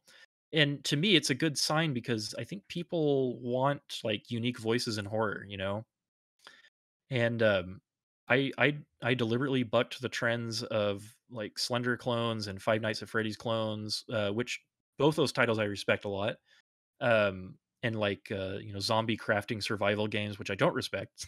And just kidding. I just wanted to do something new and maybe inspire people to do the same because I had barely any experience making games. Of course, the New Blood publishing deal was a huge step forward for me in my development and growth as a creative because they really helped with all the SEO and getting in front of the right people and getting it in front of the press and stuff. And not to mention like Dave and David Szymanski's names alone, are you know, they're famous enough to kind of garner attention. So I'm really happy to be part of New Blood. It was an incredible publishing deal, something that you'll probably never see in other publishers. So that's why I accepted it. And um, I think Faith is just the start of what I hope is a long career in making scary games. And someday I would like to make the scariest dang indie horror game that anyone's ever played. So Well, I'm dude, still working. I think I can safely say after Faith that you have secured that future. If anyone can make the scariest indie horror game, I believe it's you. I don't know anyone else who I think would be. I hope so. I I think can't think of anyone else who'd be that far along, but I I think you got a good shot. I think stylish Kira and their whole team when they made Lost in Vivo, Yeah, yeah. they came pretty dang close. That game was so scary that I couldn't finish the first part of the game. I had to come back like years later and finish the actual game. Um, Same with Power Drill Massacre. Um, Very few games that actually do that for me. I get scared by a lot of games. I'm not like desensitized or anything, but like Hmm. I put Lost in Vivo up there. So I think once Kira's done with the Kingsfield kind of game that they're making, and Spooky's House of Jump Scares is one of my favorites. Mm, Also, mm. I love it to death. The VR version is amazing, in my I opinion. oh, I didn't even know there was a VR version. Wow, You can play it in VR. Yeah, it's fully that's functional in fantastic. VR. Wow. Yeah. So it's like seeing stuff out of the literal corner of your eye instead of the screen is a cool effect. Well, Um, very cool. but yeah, Okay. Chilla's art, I like their stuff. They dip into a lot of Japanese urban legends and stuff like Inunaki Tunnel and stuff like that. Um, yeah, and like Black Eyed Priest games, I like their stuff. And uh, I respect Scott Cawthon for kind of stepping out of the spotlight and kind of letting his community take on Five Nights at Freddy's. But I really enjoyed FNAF when it was like the first four games, you know. I did as well. I liked it back then. Yeah, and and I still get scared by some of the Resident Evil remakes. RE2 remake. I haven't played 4 yet because I was knee deep in the Elden Ring Mm. hysteria, and so I didn't get to play 4, but I think I have it. I just haven't like played it. Four And is really good. I only say that because I am a super fan of 2 of the remake. Like I've played that game so many times. And OG Resident Evil 2 is one of my favorite horror games. oh man, you're talking about the OG. You're classic. I'm Yeah. just a pleb who's only played the remake. Oh, you gotta play the original. But yeah, yeah, the remake's great. I thought it was a really cool step forward. Nemesis, the Nemesis remake kind of turned me off, but I think they turned things around after like Village.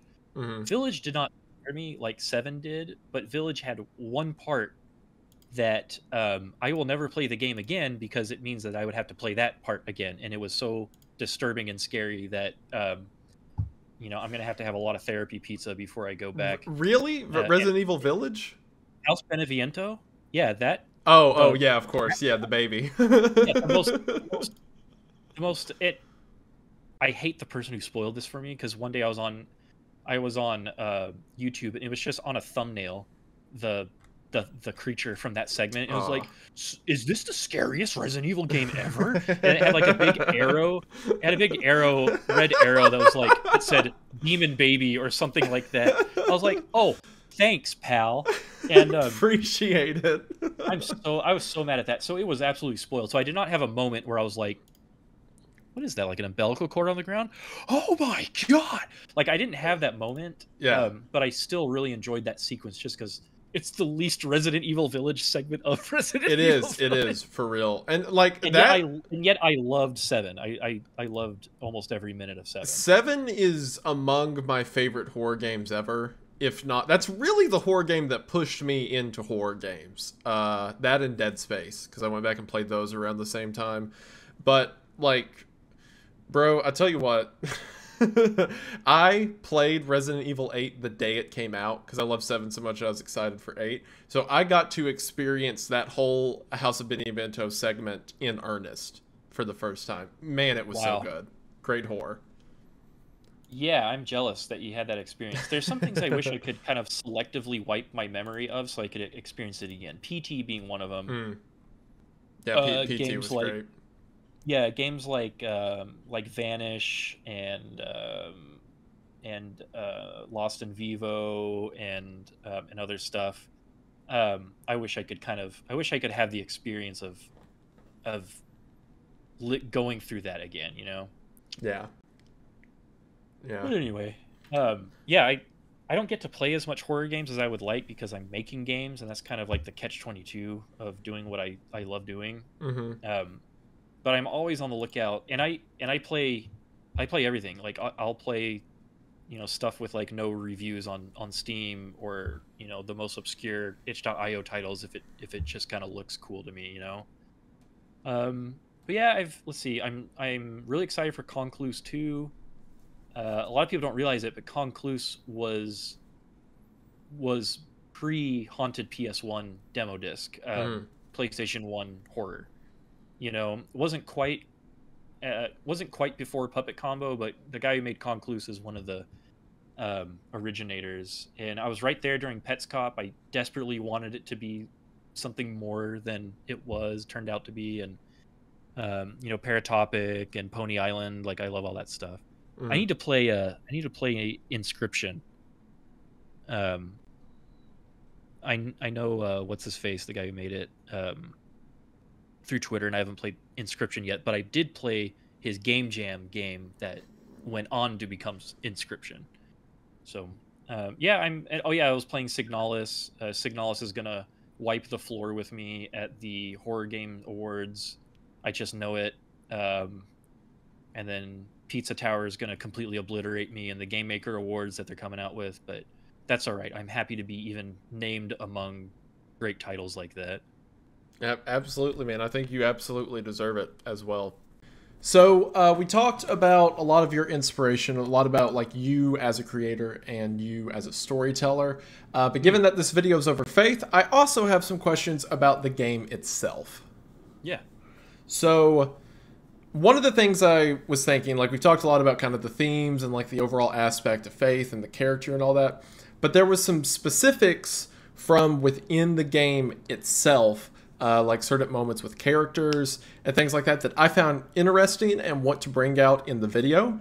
And one of those, or at least chronologically, one of the first ones that comes up is the subject of Michael. So Yeah, Michael, for those that don't know, crawly, rake-looking, creepy thing running around on the floor. He kind of shows up in chapter one, is hit by a car or a tractor trailer, which is very yeah, funny. Um, and then, like, there's elements of Father Garcia in him that we see in chapter two, but Michael himself doesn't really show up outside of things like the bad ending for chapter three, right? that's true. So, what to you is Michael's significance in the story, and is he deeply related somehow to the workings of the Second Death cult?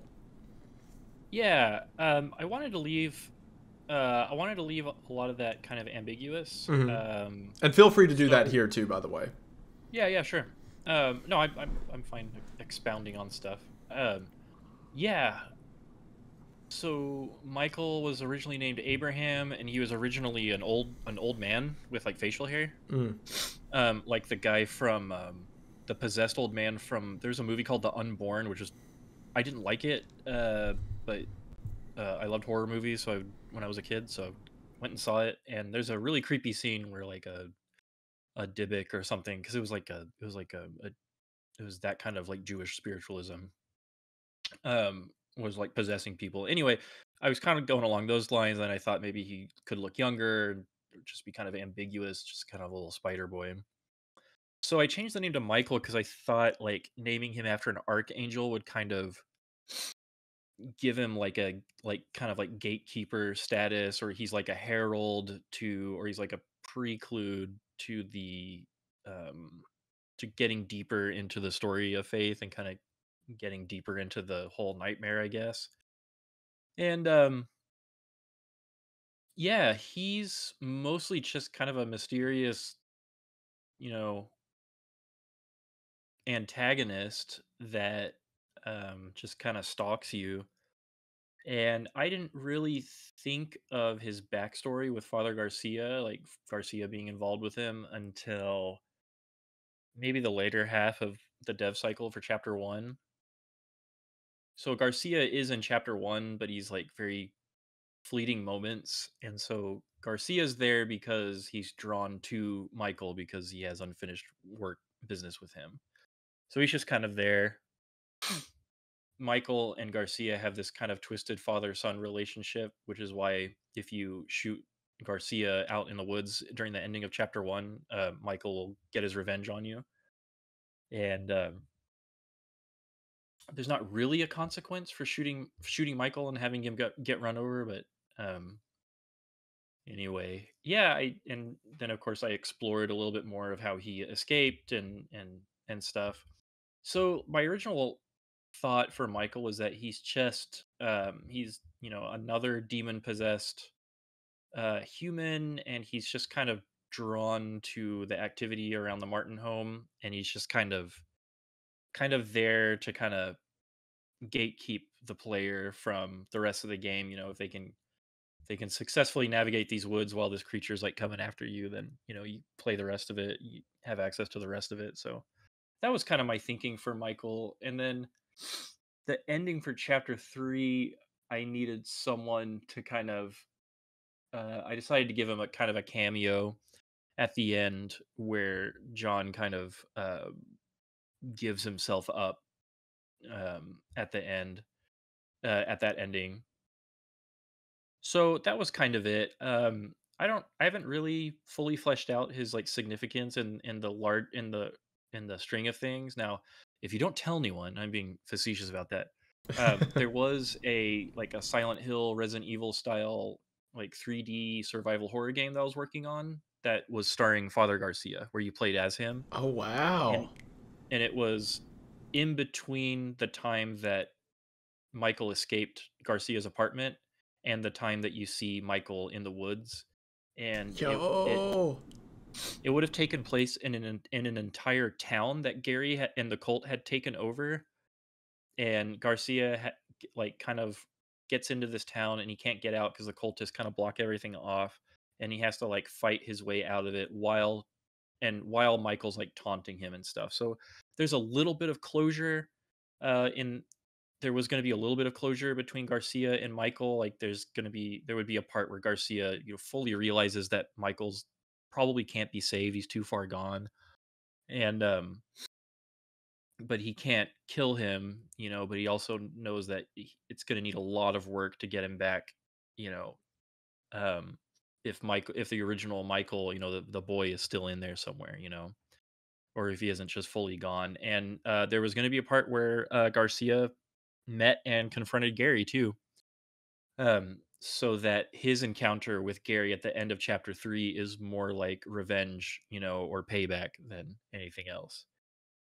So I had all these interesting story ideas and stuff, and I've got like a little game design document, a little sketchbook where I like draw ideas and stuff, and I might make that game someday.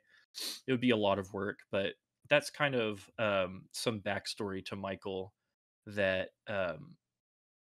if one played that game a little more of his purpose would be explained, I suppose, or make more sense. But yeah, he's just kind of a little spiderly guy. I didn't really I He's came up with a lot of just the kind of a second. little fella running He's just around. kind of a little jerk, yeah. I came up with a lot of the Cult of the Second Death stuff, kind of after the fact. I really got into it. I really started kind of developing that group towards the end of chapter 2, and of course in chapter 3. So, in chapter 1, a lot of that stuff is really ambiguous. Yeah, yeah, and I feel like I saw some people online who were kind of confused by Michael's connection. They'd be like, "So what? Is he just an unrelated demon?" But to me, when I first played the game, I saw it as Michael in an unrelated instance is possessed, but then when he becomes possessed, the first thing he does is run to the cult of the second death. Like what the cult is doing is so important, all the demons are in on it. Yeah, So yeah. to me, that kind of contributed as world building. Like some of the monsters we could be facing may not even be from the region; they're like converging on this town.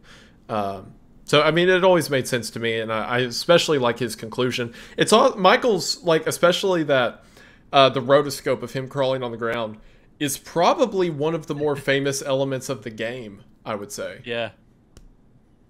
Yeah, that's Mixamo. So I just used mocap, found some mocap data and slapped it onto a little character. Oh, cool, So it was like a cool. Mixamo animation of him crawling. Yeah, so that's not actually footage of me doing all that stuff. I was about to ask, Um, is that you crawling around on the ground? no, no, no, that's mocap. But I used mocap for some of the stuff, a little bit of the stuff in Faith to do the rotoscoping. But yeah, um, yeah, that was more what that was about. But yeah, I really like how that creepy little crawling rotoscoped animation worked out. Yeah, it's very uncanny. Like you said, spider-like. One of my favorite things about like the rotoscope, which I didn't realize you could do with it until you did it with, like I didn't realize in general rotoscope could do it until I played Faith, is you can seamlessly blend like human quote unquote normal things with like Mm. supernatural broken things. Like you can have someone standing there and it's like the animation everything of a person, but then their head can fly open and an arm reach out of it and stuff and it all looks fluid. Yeah, that comes from my well, the way I did that was I filmed myself reacting as Amy as if the hand was coming out of my face, and then I just um filmed another version of me just kind of like sticking my arm up and like flailing it around, and I kind of used my college Photoshop, After Effects skills to kind of paste it all together and stuff, and then you just kind of draw over it. And yeah, I like that. I liked kind of the unsettling part. Like I really like how there's a part in chapter 3 where John turns around and he sees Amy kind of crouched, and then like a hand comes out of her mouth, Yeah, and yeah. kind of a precursor to what happens to her after she performs the set or they perform the second death ritual on her. So I love um, that cut too, where it's like John's slow turn and the camera gets closer to it. I really like that. yeah, yeah.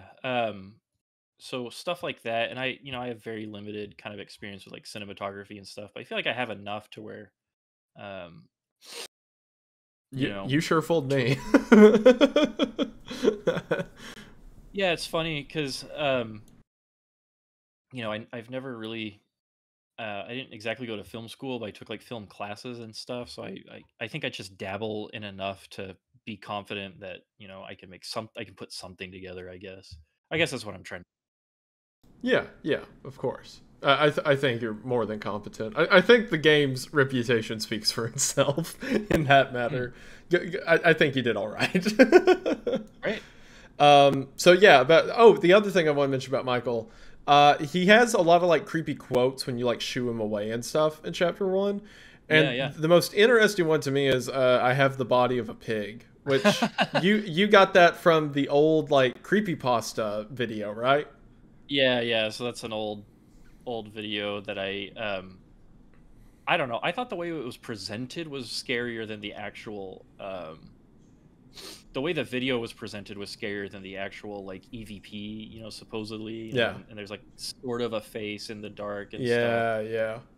I talked Um about it. I think I was in an interview with Mr. Gigi, but I talked about how that video always bothered me as a kid, because I had learned that like old Canaanite gods that are actually demons and stuff, like they would present themselves as a bull or an eagle or a fish or something like that. And then yeah, hearing interesting.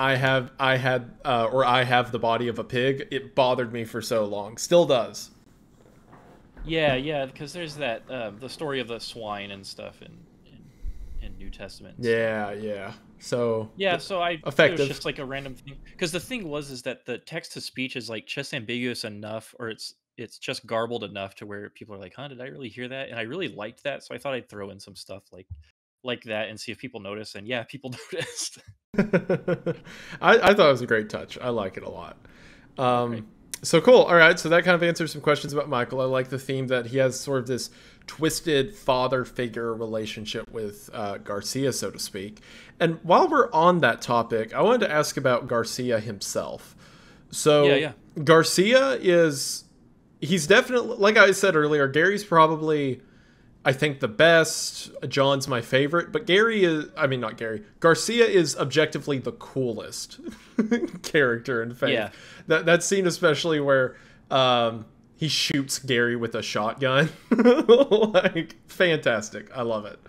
yeah. That Um, whole scene of him being like, "Don't be afraid," and then he cocks the shotgun and stuff. That was a lot of fun. it's so great. It's fantastic. I send that to people all the time. Not even people who play Faith, just like the image of a priest with a shotgun. I love it. Yeah, Um, so like Garcia, he shows up at chapter one because he's out looking for Michael, and he's kind of like, obviously the ending where you shoot him and stuff isn't canon.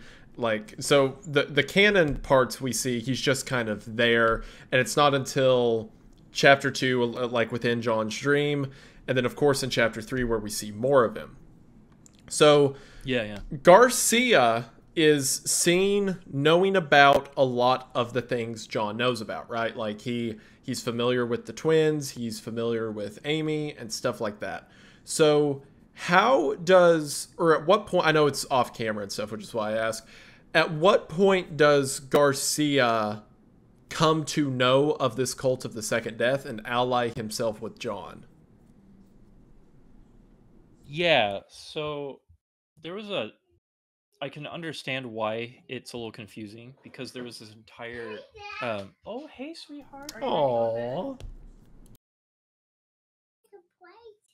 Oh, well, you can choose one or the other. I think mommy's going to take you to bed now. Okay, go with mommy and be sweet to This her, is so okay? cute. Good night. Oh, we can tomorrow's Saturday, we can play tomorrow. Okay. That was She adorable. broke into my That office. was so adorable. Wow. Oh yeah. Little Congratulations. princess. Yeah, thanks. She is actually in Faith. She is the voice of the babies in the Mother secret box. Really? Yeah. So Yo! all the crying and the giggling is my daughter. baby girl's number one. Wow, that's Yeah, insane. yeah, and well, now we can pay her as an employee, right? and and my second child, he is in chapter 3. I put him in. Uh, there's a new cutscene right before the mother boss kicks off where the baby in her arms turns around and looks at John, and he's got the same face as when he's tripping, and like running around. Yeah, yeah. Uh, Scratchy face. So yeah, both my kids are in the game as well as Mrs. Dorf. She was the model That's so cool. for Amy. Yeah, it's fun. You got to use the resources that you have, right? Yeah, yeah, that's so cool. I love it. I love the idea of incorporating your family into stuff. I mean, it's like a legacy cemented, you know, your whole family's a part of the game. That's awesome. Yeah, so like 15, 20 years ago, I'll be able to show them um I'll be able to show them that they were in the game. Yeah, good stuff, my man. Very cool. Very cool. But yes, Father Garcia, you were saying. Oh, right. Let's see. What was I saying about him? You're talking about his connection to like the second death and stuff, like how he found out about him. So there was this whole so he's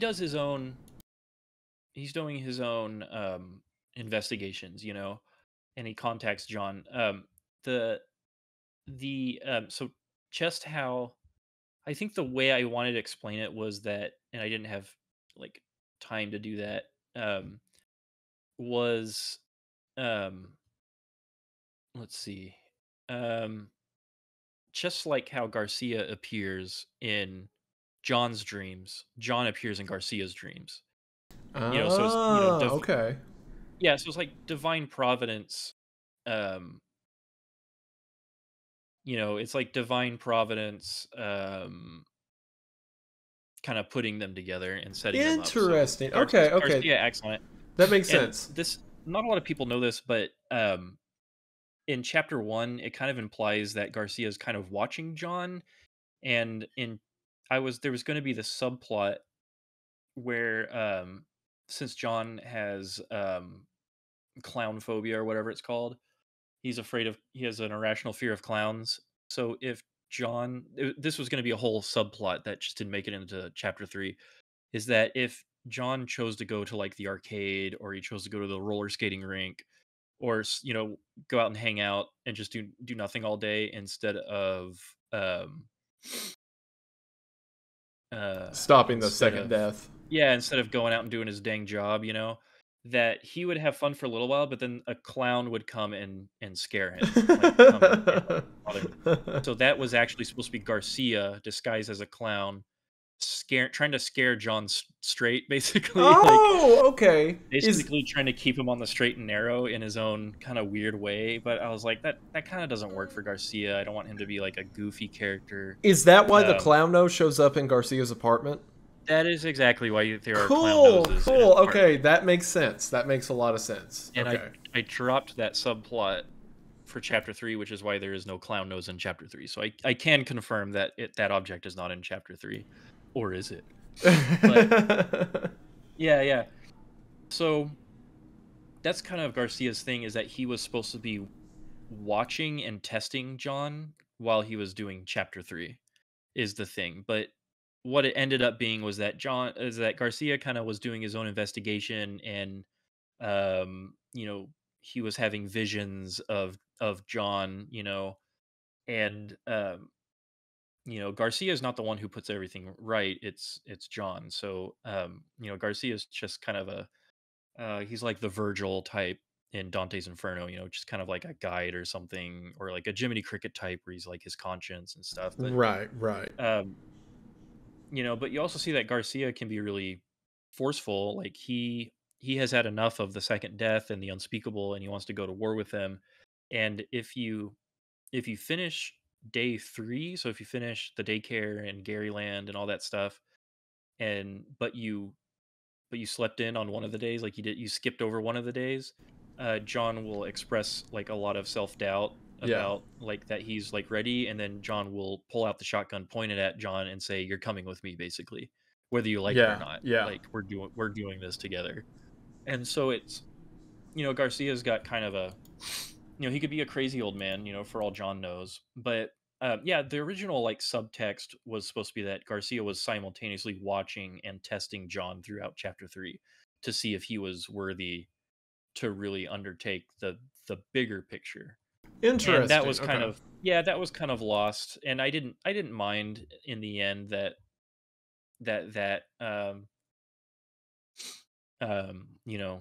didn't really come to fruition. But yeah, that was kind of the original kind of behind the scenes reason for all that. Okay, cool, cool. Yeah, that makes a lot of sense. That also explains the clown. That was something I was wondering about. Garcia always struck me as like kind of you said, like the sage of sorts, like a sage with a shotgun, but but like a Yeah. wise man of sorts, kind of a mentor leading John down this path. And I always like I saw a bunch of people online like I don't. Maybe Father Garcia is a bad guy because in one ending he points a shotgun at John, but like if the entire town was being killed by like this demon cult that's trying to bring back the devil, and one of the guys just decided to sleep in one day, I'd probably point a gun at him too. I'd be pretty upset. Yeah, as far as Garcia is concerned, like there's a war going on. Kind of like how I believe that the war in heaven, and all that stuff, it's still going on. We just don't really see it. Um it's like the Transformers, like they live among us. They're powerful beings from another world, and some of them are here to help us and guide us, and some of them are here to enslave us and trick us. Because like Megatron always wanted to make deals with real estate tycoons and and stuff like that, and be like, "I'll give you powerful technology if you help me," and they're like, "All right, I'll help you," and then he's like, "Just kidding," and it's like, oh man, there's some spiritual stuff there. I'm serious. That's I why know, I that's know. why I It's like the just so Transformers funny to film. consider like the continuous war of Armageddon to be like it's I like found Cybertron. I found God. Yeah, Cybertron is the world, that came before, and or the kingdom of God So, and stuff. And there yeah, was yeah, there was a there was a war in heaven, and of course. some were cast out, and some are here to kind of guide us. And so I found God through Transformers, that's for sure. And I see Jesus in this Transformers film. I Anyway, see. so that's kind of the thing with Garcia. I think he's a really interesting character, and a lot of players are asking for a sequel that's like John and Garcia, like on the road, like investigating stuff, doing um, basically like a big road trip across America, like the film, like the series Supernatural, except it's like with a grumpy Yeah, old man and John. yeah. And I would love to do that eventually. I have a different idea for chapter 4. I would eventually like to do the the Lethal Weapon films, but starring John and Garcia. I absolutely love that you mirrored the whole Arnold. It's from Predator, right? The Arnold Schwarzenegger hand clasp thing. I Yes, love that's that you based on that. mirrored that with him. That's That's some so like good. royalty free. Yeah, that's just like royalty free stock footage that I use. But yeah, it's the same. It's the same sentiment. It's fantastic. It's perfect. To you, is that the canon ending of chapter 3? Well, there's several. Um, I don't consider running away with Lisa a bad ending, because I think it would come naturally that, or I think it would be a natural reaction for John to just be so exhausted. I mean, you saw him after Super Miriam, he's covered in blood. He's been He through can a barely lot. catch his breath. Yeah, and he's, amen could mean amen to my mission, amen to my That's objective. true. I didn't think of it that way, but that's true. But it could be the start of something new. So I left it up to the player to be like, bros before hoes, or like go with Lisa and try to live your life in peace. But Mm, there's always a possibility that John's demons will come back to haunt him, no matter who he goes with. The unspeakable yeah, is still out yeah. there, and John never I don't think John ever encounters the unspeakable in chapter 3. He does in like dream form in chapter 2. Yeah, So yeah, he sees it. There's the ending where he sees Miriam become it, and then when he's in the basement of the church. that's right. But That's right. yeah, he never Kind of sees it in sneaks up chapter on him. 3. Yeah, yeah. Yeah, so it's still out there, and obviously it knows about John because it foiled the profane, because he ruined the profane Sabbath and prevented prevented Gary from preparing the way for the Antichrist, like him as Astaroth and Malthus, as Malthus. And so yeah, there could be a lot of stuff. I don't know if I'm gonna make a full game of if John goes with Lisa, boyfriend girlfriend duo, but you know, I think the Garcia, maybe if there was a Garcia chapter 5 or whatever, if there was like a Garcia John thing, and then like at some point Lisa's in trouble and they got to go like get her, Yeah, yeah. or she joins, or maybe she's. I always wanted to do like a I don't know if you've ever played like Smash TV or something like that, like a survival top down game where there's just like waves of enemies, like Serious Sam but co-op and Right, 2D. right. I wanted to do something like that where it was like local co-op, so someone could play as Garcia if they wanted, or someone could play as John, Oh, that's so cool. or maybe there's a rabbi, or maybe there's an imam, or maybe there's like a Mormon dude. I don't know, and just like have a cast of characters, you know, It's and like they Left you 4 could Dead, but you pick your religion. right, right, yeah, yeah. So it's like Gauntlet, but instead of classes, it's like what church do you go to? Um, so because like Fantastic. I love watching paranormal videos on the internet from Muslim countries because Oh, they're the scariest by far.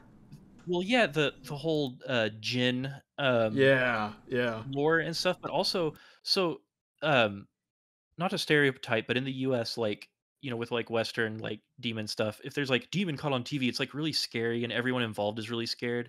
But like nah, not these guys from like Malaysia or the Philippines or whatever, these these like Muslim guys who like go like urban exploration and stuff, and they see a demon, they like go at it.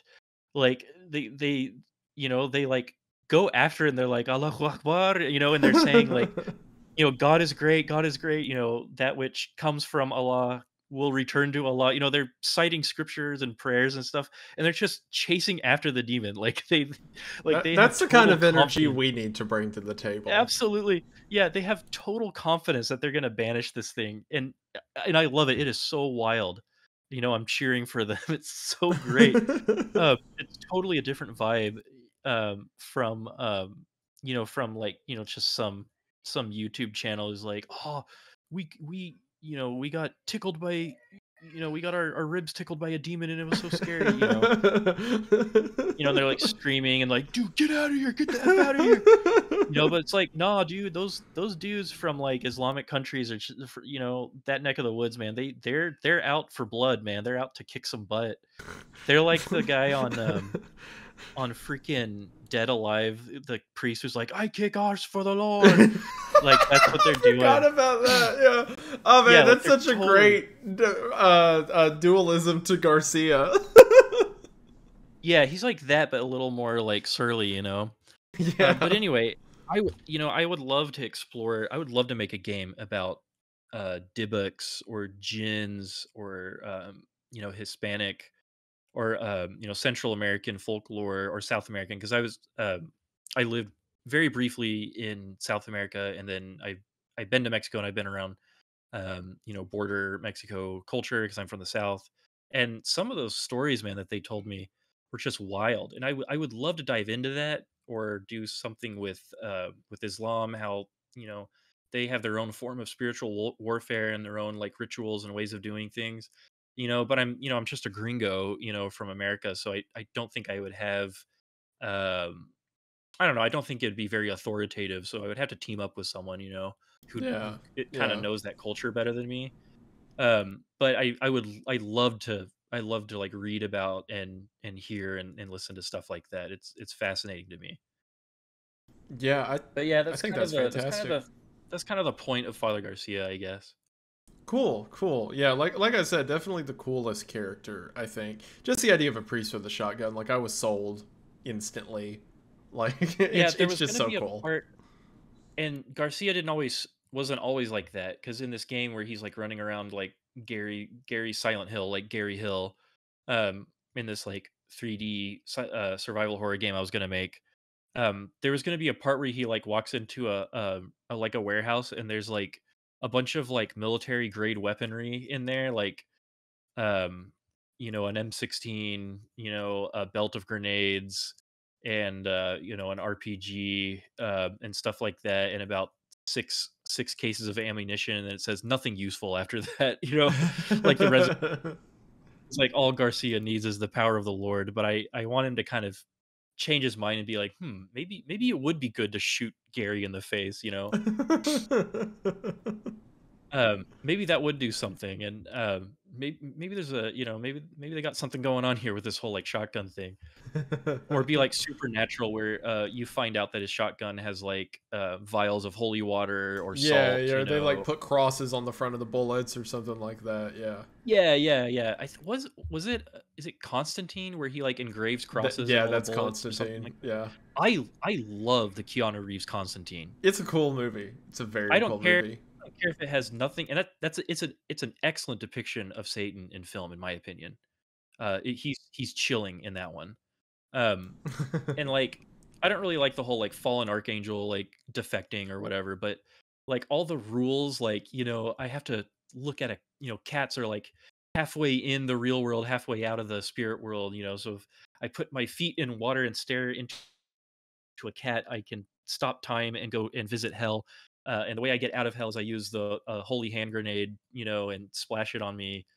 And like I don't know. Did he have like a crossbow or is that Van Helsing? I don't know. I'm getting it twisted, but Yeah, yeah. I love all the like gadgets he has and how there's some sort of explanation for it. Yeah, and they did something similar in Supernatural, They got like their salt rock shotguns and Yeah, stuff like yeah, that. Yeah, yeah. yeah. We just watched that episode. My wife watched it when she was younger, and I never watched it, so now we're kind of watching it on Oh, Netflix and cool, cool. for Yeah. inspiration and stuff. Oh yeah, And it's a perfect. I've seen I think the first 10 seasons. It's a great show. A lot of fun. there's a lot of content, and it ran for a long time. Yeah. And It I'm trying to get through Buffy the Vampire Slayer, but it's like slightly more cheesy than I hate to say this, but Supernatural is very cheesy, but it had that kind of early 2000s like super edgy like editing and stuff Yeah, yeah. vibe.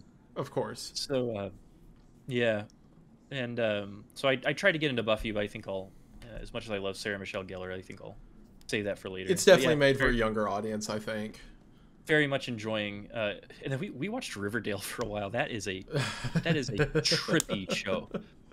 Like they jump the shark in episode 1, and they just It just own keeps it for going like, from there. yeah, it just keeps going. It's crazy. Anyway, but yeah, I like Garcia as well. I like all the characters. I wish I could have done more with Lisa, but I would like to do more with her and explain more of her connection to John in the next installment. I Cool. think is Cool. what I would like to do with that. Cool. Okay, excellent. Okay, so you brought up some stuff about like the cult of the second death and stuff like that. Of course, the game is told out of order, in the sense that we kind of meet John in the middle of the action, or at least while we maybe at the beginning of John's story, the cult has been around for a lot longer. There's been a lot of setup to the events we see depicted, and then there are things like episode 2 or chapter 2, I mean, being like a dream sequence of for what I assume to be events that really happened, except of course like what happens to John and them. But the stuff about the church and the notes you find and stuff, like those are all real. It's just John experiencing them through a dream.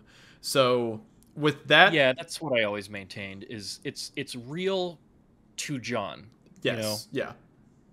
That's the caveat there. Yeah, like he doesn't go through all that stuff, but the notes you find and stuff like these are actual events. The church actually went through this stuff like that. Yeah, I think so. Yeah. Okay, so with that in mind, is the first like looking at it on a timeline chronologically, is Yeah, the yeah. first event that led to all of this Sister Bell giving into demonic influence? Yeah, so Sister Bell's pretty much the originator of the cult of the second death. According to me, she was the first person to discover the ritual and to successfully do it. Okay, Um, and the other side gifted them Gary, who is a precursor to the Antichrist. right. Well, he's a normal Uh, human, just like you and me. he oh Of yeah, that's course, right. He's a yeah. normal human being, just like you and me. Don't worry. And yeah, so it all pretty much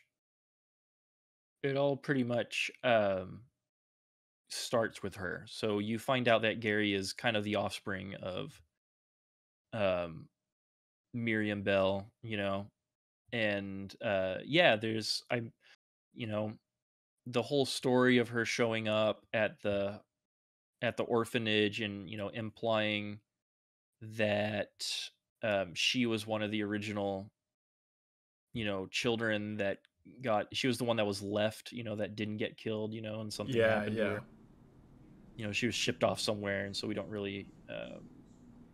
know, we don't really know what really happened to her. So yeah, Right. she would be, um, and it's implied in chapter 3. Gary says, "Stare into the eyes of my mother," and you see a portrait of her in her regular human form, and then she kind of morphs into what she looks like in chapter 2. Yeah, yeah.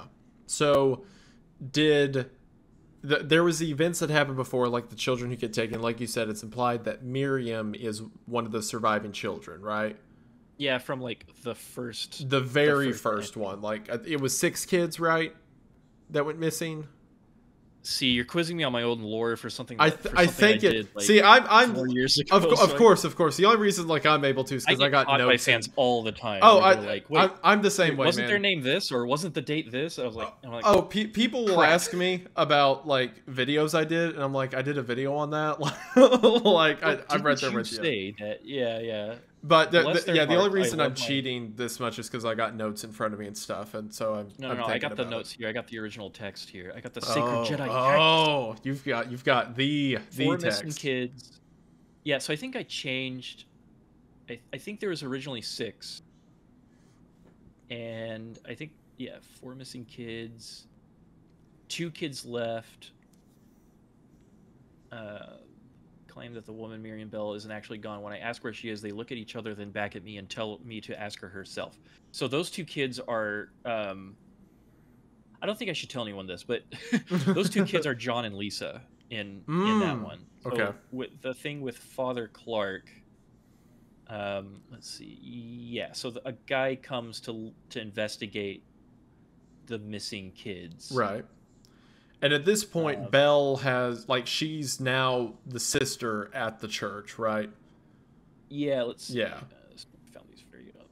Yeah, so Sister Bell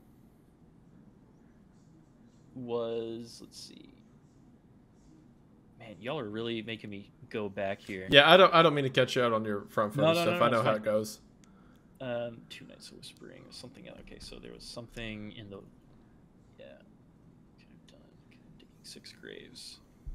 Oh yeah, so there's an unnamed priest who had all six of their six of their orphans taken away by the cornfield demon. Yeah, right.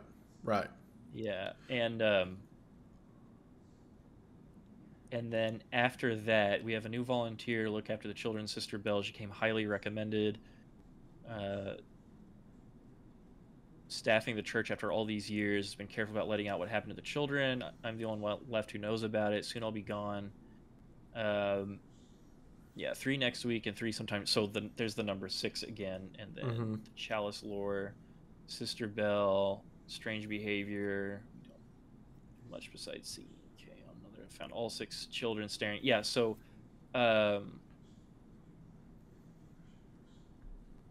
I forget. Maybe this. Oh, yeah. So I think there's actually more incidents. So this is like a cycle that happens at the church. So there was like the original incident where all 6 kids were dragged into the cornfield and killed by the cornfield demon. And then there was when Miriam Bell showed up, she took 4 kids with her and 2 were left. And then either the 2 that were left were John and Lisa, or they were just 2 kids that kind of represent or are there to remind John of Nate and Jason Yeah. and or his duty to them. And then I think there might have been a third incident where they tried the orphanage one more time, and then the ghost or the spirit of Sister Bell or Sister Bell in her like more demonic form shows up and like torments them and tries to take them away. So I don't really know how I want to do that, but yes, Yeah, it's yeah. you can. The canon is that it's heavily implied that the 2 kids that were left were John and Lisa, John and Lisa, but yeah. there might be some like dates and stuff that kind of mess it up. Yeah, no, no. Tell the fans I will to the Faith fans I will make it make sense eventually. No, man, I know games go through like adjustments and retcons and stuff like that all the time. I don't think that's your discredit. There's so much lore to keep up with anyway. Yeah, I already had to change John's very briefly married to wife name from Karen to Molly because people were just making jokes about Karen. I don't want to be attached to that. Okay, I thought I was going crazy because I thought I remembered Karen. I'm like, oh no, her name's Molly. Okay, I guess I was wrong. So yeah, I'm I changed it. Not crazy. Okay, cool. Wanted to avoid the stereotype or whatever. Understandably so. Okay, cool. So, yeah. And then a lot of people are like, well, is John a real priest or is he not? And I was having a conversation about like game stories with some writers for games for another project I'm working on, and they were talking about a script that I was writing for them for a undisclosed project that will probably be announced in maybe next year, but it's a pretty cool one. And they were like, well, you can't give the player this choice because then it's like you're changing their whole personality or their whole history. I'm like, why not? Like, why can't I do that? So we disagreed on that. I believe that it's fair when you have a narrative game to like for like um a choice that you make to change the ending and change the nature of the protagonist you're playing as. Like, I think it's completely fine and acceptable. Like, there's a game called The Suffering that was about a guy on death row who is accused of murdering his family. And at the end of the game, depending on your choices, it's decided that if you did all bad choices, then it's like, yes, you did murder your family because you're just a sociopath, or a psychopath. And then the neutral ending is like you killed your family, but you were like possessed to do it, so you weren't in control of yourself. And if you get the good ending, it's like you didn't kill your family. This mobster ordered a hit on your family, and you blame yourself because you blacked out or something like that. So, like, I'm fine with that kind of narrative stuff. So there are decisions that the player can make that call into question whether or not John is a real priest.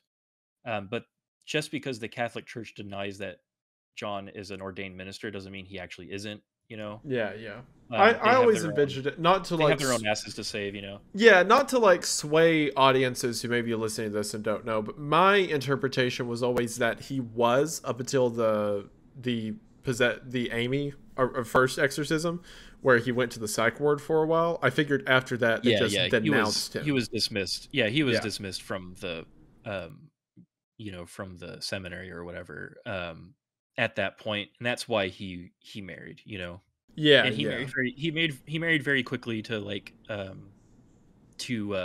distract himself from from the struggle with Amy and kind of put all that behind him. Yeah, But of course the understandably. dreams came back, and Molly left a note saying, I can't do this anymore.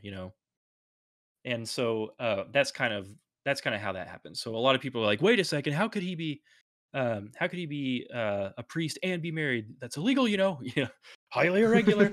And so that's kind of the explanation I gave myself. Okay, cool. To wrap up about like the Miriam details. So canonically, the first event and like the cult of the second death and all that stuff, all the way back, was you said Miriam was one of the people who was attacked by the corn demon originally. So there was, let's see, or just a group of kids were kidnapped and then Miriam shows up. Were killed, and there was let's see. Yeah, I will finish my gruesome work and then renounce the ministry. This is a guy that's burying the 6 kids that some of them they found their remains. I don't want to see anyone from the sanctuary ever again, not even that girl who stayed inside the house last night. So okay. that is implied to be Miriam. So I see. Yeah. She was chosen. So she was corrupted. She's not a demon, and she isn't just a bad seed from birth, And I don't know if I ever want to like get into her story. Of course, but yeah, that's basically what happened. Is that she gave up her eternal destiny for the power to bring these demons into the world, right, for some reason. And then from there, she brings Gary into the world, the cult starts, all of that. So the inciting incident was either her summoning or agreeing to go along with this corn demon that killed these people, and then from there she becomes a sister in the seminary Yeah, as a wolf I in don't know if sheep's the corn clothing. demon. Yeah, I think she just kind of went off by herself, or maybe the corn demon like followed her and infested and possessed her later on, or Yeah, something, yeah. or influenced her. It wasn't necessarily that she went off with the corn demon. It was Right, just right, yeah. corn demon was there to, you know, Yeah, yeah. When I say went off, I mean like she went on to become a sister, become like a nun, part of the church, stuff like that. yeah, and she turns out to be like very creepy. So yeah, that's kind of how it went. And there are parts where she kind of, I think there are parts where she like stares off into the cornfield, or like is dancing around near the cornfield with the kids and stuff, and it's like weird stuff like that the other people notice. But yeah, she eventually discovers the rituals of the second death and what they can do, and she was the first person to, who was a quote unquote worthy enough vessel to to to attempt it. And so she attempted it, and after many days of passing sacrifices through the portal to hell in her face, um Gary came out. Hell. This game's so wild. And I love it. yeah, and they named him Gary. And So yeah, so Gary has been around for, he's quite old, even though he looks kind of like middle aged, or maybe in his 50s. But Miriam, being mortal, she would have died, and her spirit went on, to possess, and haunt and stuff. But she would eventually die, and so Gary would take up the reins, um, you know, as like a demonic force that could kind of like be the manager, Yeah, and when of they all find this her in the stuff. crucible, at the game's final fight, she looks to be just like a body hanging there. Yeah, so that's her corpse. Yeah. Yeah, yeah. Wait, Her corpse is in the honorary location of in the mouth of Baphomet himself, yeah, or at yeah. least a statue of it, which is it's kind of like a Dante's Inferno thing, where I think there were three people specifically that he wrote were being In the had the mouths of privilege of being Lucifer.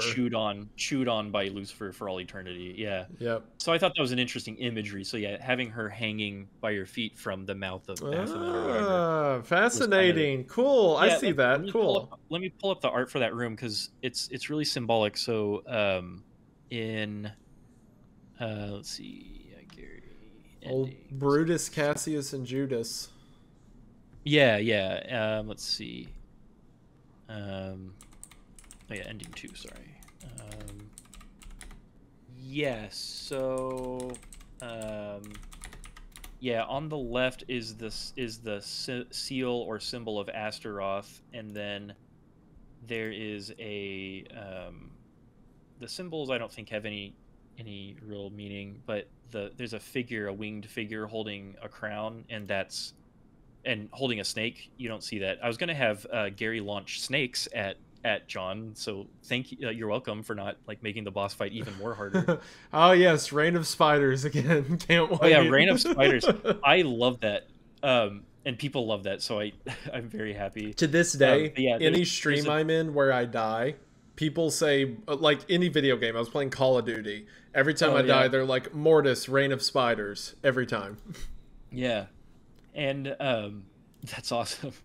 And so Astaroth is depicted as this like winged creature holding a crown and holding a snake, and Gary as Astaroth is more of a bastardization of that, and that he has like little chicken legs jutting out from him, and he like Ah. crawls on the ground.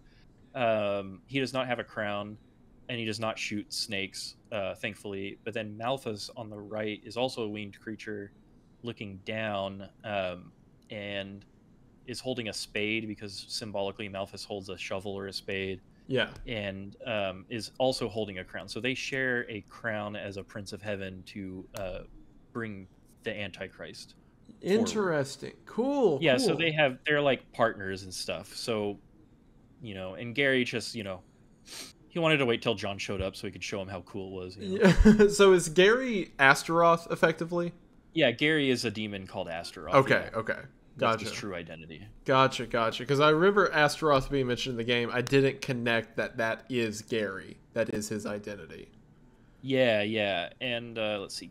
let's see. I have a room called Gary Encounter. Number 15, Gary Encounter.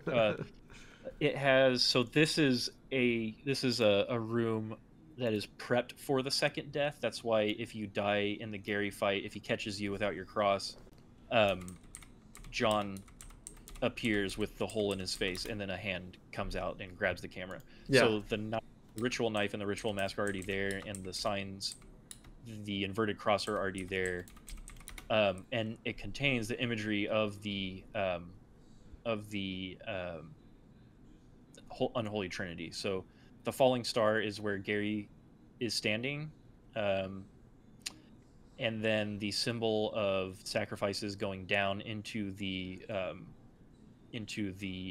portal is down there, and the chalice, who is the daughter, yeah, the filled chalice is the daughter, who is also a mother, Mm. and then the symbol on the right is the mother, a mother moon, and then spirit bird is on the very bottom, and that's where John's feet would lay if they laid him down on that design to perform the second death. So Mm. like I was extremely, and then there's the as above so below.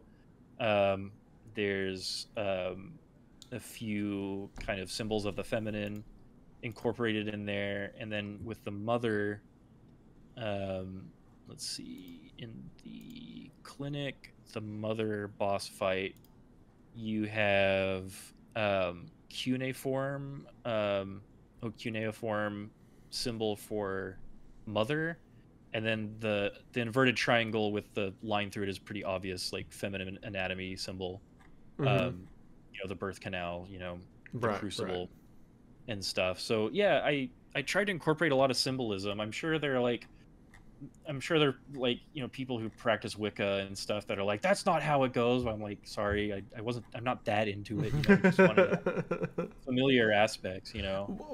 That's another question I had. So, like, regarding demons, like, Malphus, Aluz, stuff like that, and Ashtaroth, other than. Basically, were these demons kind of like, I just want to use names of actual demons depicted in the Bible, or were there specific, or not in the Bible, and like, mysticism and stuff like that? Yeah, yeah. Or were there specific reasons why you picked these specific demons? Yeah, so as you get further along in chapter 3, you start finding like the big names, like Astaroth is a pretty well-known name for a demon. Yeah, he's up you there. know Malphus not so much, and Alu I just thought kind of sounded cool. But yeah, I wanted kind of big name demons to appear like towards the end, in chapter 3, to where it's like the stakes are getting higher, like these are actually, these are celebrity demons, they're here. Gary's like, everyone be on your best behavior, Alu is here. And then there are unnamed demons like the peekaboo demon and the mirror demon. um the mirror demon, I think, is the only demon that appears in all 3 chapters. um Yeah. and Yeah, I think that's it. And so they don't really represent any like real ones. The big deep floating demon head, who is actually a manifestation of Miriam Bell, um, that kind of haunts you through Garyland, and if it catches you, it throws you in the asylum, and you have to do that little mini game. Yeah. Yeah. They're not really connected to any actual demons, but yeah, I really wanted there to be like a connection to, I really wanted it to get serious, towards the end. So that's why there's like very overt symbolism, and stuff like that. Cool. Cool. Okay. Yeah, that makes sense. And I also like it. It's always creepy to me, as a Christian, seeing demonic names pop up in places that are real. I'm like, ugh. It Yeah, always gives sure. me a Yeah. chill. It works. It works very well. Okay, interesting. So yeah, that answers that question. Another question I had, going back to like the motivations, the possessions to the demons and stuff like that, is something that is briefly mentioned in a note in chapter 1, and Okay. that is Nancy. Her name's Nancy, right? Amy's mom. Yeah, I always forget if it's Nancy or something else. Yeah, I think it's Nancy. I'm pretty sure.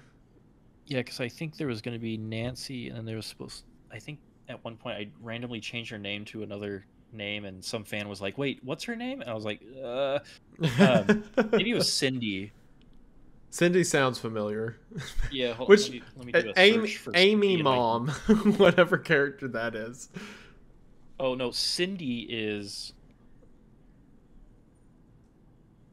Did I do that? Did you just discover like a inconsistency in my code? I Oh, didn't mean to, I swear. okay. I officially changed her name from Nancy to Cindy. I'm sorry. Okay, all right. So so Her name is now Cindy. officially Cindy. Okay, so Cindy, my apologies. You're fine. So Cindy has a note in chapter 1 where she talks about being suspicious of Amy's doll. Oh Is yeah, is that is that like a clue towards the story element, or is that kind of like the clown nose and that's something that didn't really pan out, or what is the significance of that doll? that's just a red herring. Okay. Yeah, All right. it's just a total red herring. Okay. But Cool. the creepy thing about the doll is that it switches places. It travels to the basement. Yeah, I yeah. think there's a random chance that it travels there. Um, but yeah, that was just to kind of show her ignorance of the situation because she's like, "Oh, Bob got it from the Middle East. I'll ask whatever her name is." Yeah. You know, and there people are like, "That's racist," and I'm like, "Well, Well, that's kind of the you know, point. Yeah, that's the joke. it's the '80s, like suburban family. You know, It's they the 80s, and be this ignorant." woman's probably never been out of Connecticut, so. Yeah, yeah. So I just want to. I'm fine if I'm fine depicting the Yeah, yeah, you can have wrong kind bad of ideas. characters. Yeah, of course. Yeah, yeah. Yeah, okay, all That's why right. That Arrested makes sense. Development is so entertaining. Oh, yeah, shows like that, shows like It's Because we're Always like, Sunny in glad I'm not those Philadelphia. people. Yeah, it's like, man, I'm glad I'm not there. All right, cool. Um, So there's that, and there's also the note from the missionary in chapter 1, which you said, if I recall right, was not to be a stalker and go through like your tweets or anything, but I saw you had a mention that that was based off a letter that you received as a missionary. Is that right? no, it's something that I wrote. Oh, So that you I wrote did. as a missionary. Okay. Yeah, so I did a mission trip in South America in Argentina around Buenos Aires when I was a younger man. It was like seems like a lifetime ago.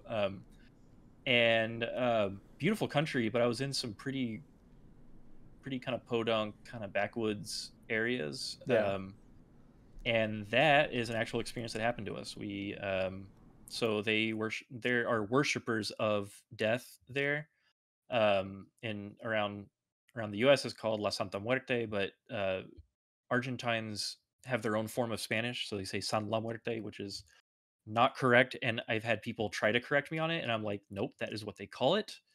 Like we use grammatically incorrect terminology all the time in the states. I don't know why you're anyway. Um, don't shoot the messenger. But yeah, it was interesting. There were folk saints, so it's majority Catholic, although Pentecostal, like Protestant and non-denominational churches are getting really popular in South America. But the traditional, religion that everybody practices is Catholic, or they at least go for weddings, baptisms, Christmas, and Easter. And it's like whatever. It's very much ingrained in the culture. But in the poorer communities, yeah, or I guess yeah, in the more like kind of rural, out there, kind of isolated communities, they worship San La Muerte. So you'll be walking through town, and there'll be a little shrine with a little Grim Reaper inside. And yeah, there are people who practice. It's called Umbanda. I gave it a different name uh, in faith. I gave it a made up name just to kind of not associate with the real practice.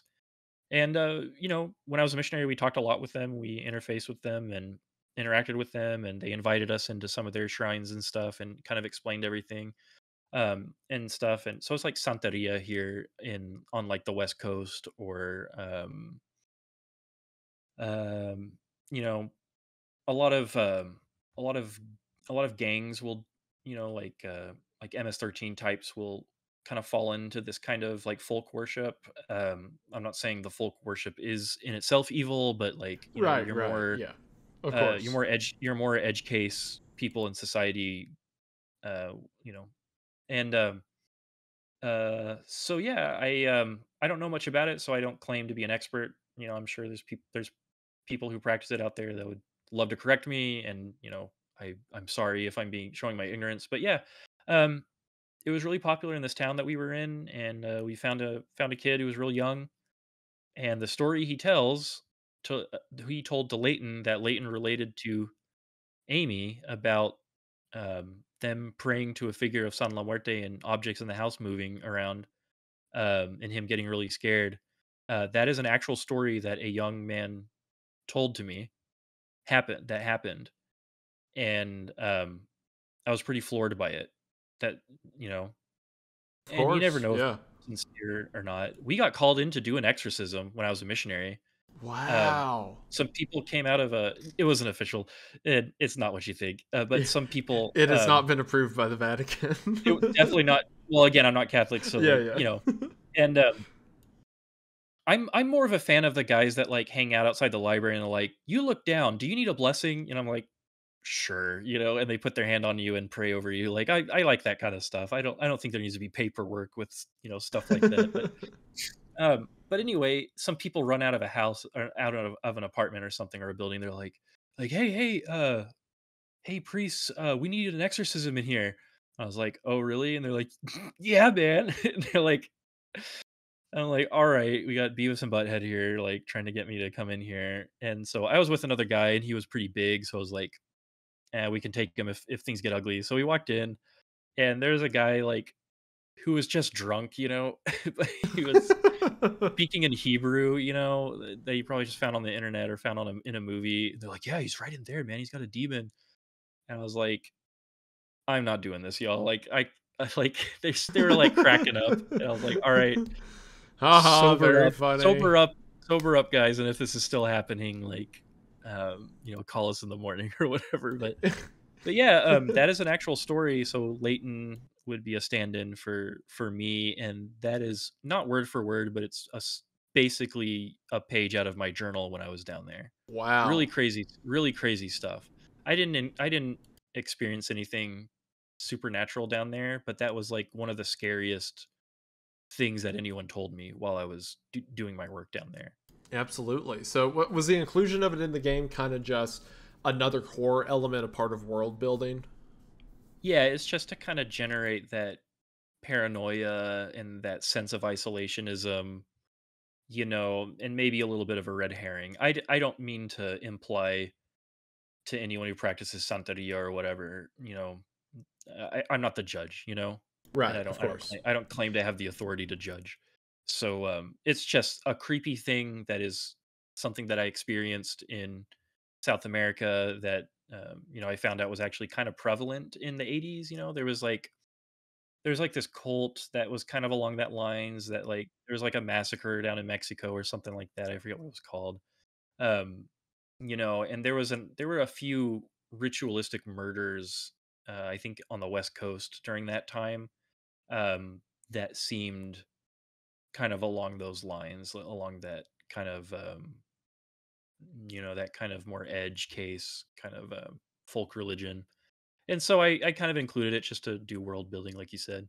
Cool, cool. Okay. Very fascinated. I think that's super cool. All right. So, we've got that. Another aspect of like the demonic influence in the area and stuff like that.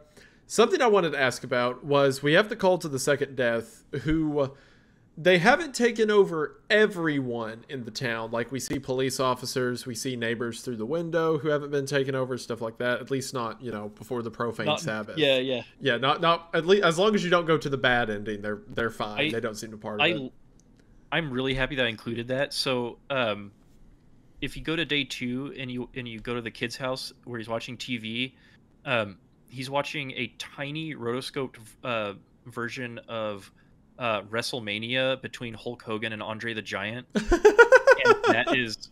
and what he's watching is the moment when Hulk Hogan recovered and pile drived Andre the Giant into the mat. That's what that is. And then day 1, I think it's a clip from 21 Jump Street, the original series. That's hilarious. That's The very funny. original 80s series. Yeah, so Yeah, that's yeah. where I got it from. Cool, At one cool. point, I had a sped up version of I sped up the entirety of the movie Morbius, but sped up. And that was playing on the TV, and it was like you had to really, really be into Morbius memes to like recognize To it. But understand what was when I happening, told yeah. that to Dave, when I told that to Dave, he's like, "Nah, take that out. That's gonna be a stale meme in like a month." And I'm glad I did. But uh, I can't remember if it's still in the game files. And but yeah, that was originally what was going to be on the TV. That's hilarious. That is so funny. Okay, Yeah, so so they haven't taken over the whole yeah, town. they haven't taken over the whole town, but we do see they do have a lot of influence. Like when you're outside of the clinic, one will drive by every now and then. In like the Oh yeah, they're prologue to, watching. They're following John around. yeah, they're following them around. They, of course, Gary has his ties in the local clinic and groups at the school, stuff like that. So Yeah, they he's a have prominent member of the community. exactly like they have a lot of prominence. There's a lot of this unseen kind of shadow figure politics that they have. However, my question is their plan effectively to outrun the police? Because while there are a lot of them, they seem, of course, cult members whose ultimate goal is to have their face cut open and babies shoved through it, obviously aren't in the best state of self preservation. Yeah, Um, many try, few succeed. yeah, right. Right. So, like, I understand they don't care about their own individual safety, but is their plan kind of to just get the profane Sabbath and for the Antichrist to come quickly? Because they're doing stuff like massacres at school, and like there's the demon, the peekaboo demon in the candy tunnel who kills all the cops. Like people are starting to catch wind of the cult and wanting to do something about it. So effectively, is their plan to just outrun the cops or get everything done before they get caught?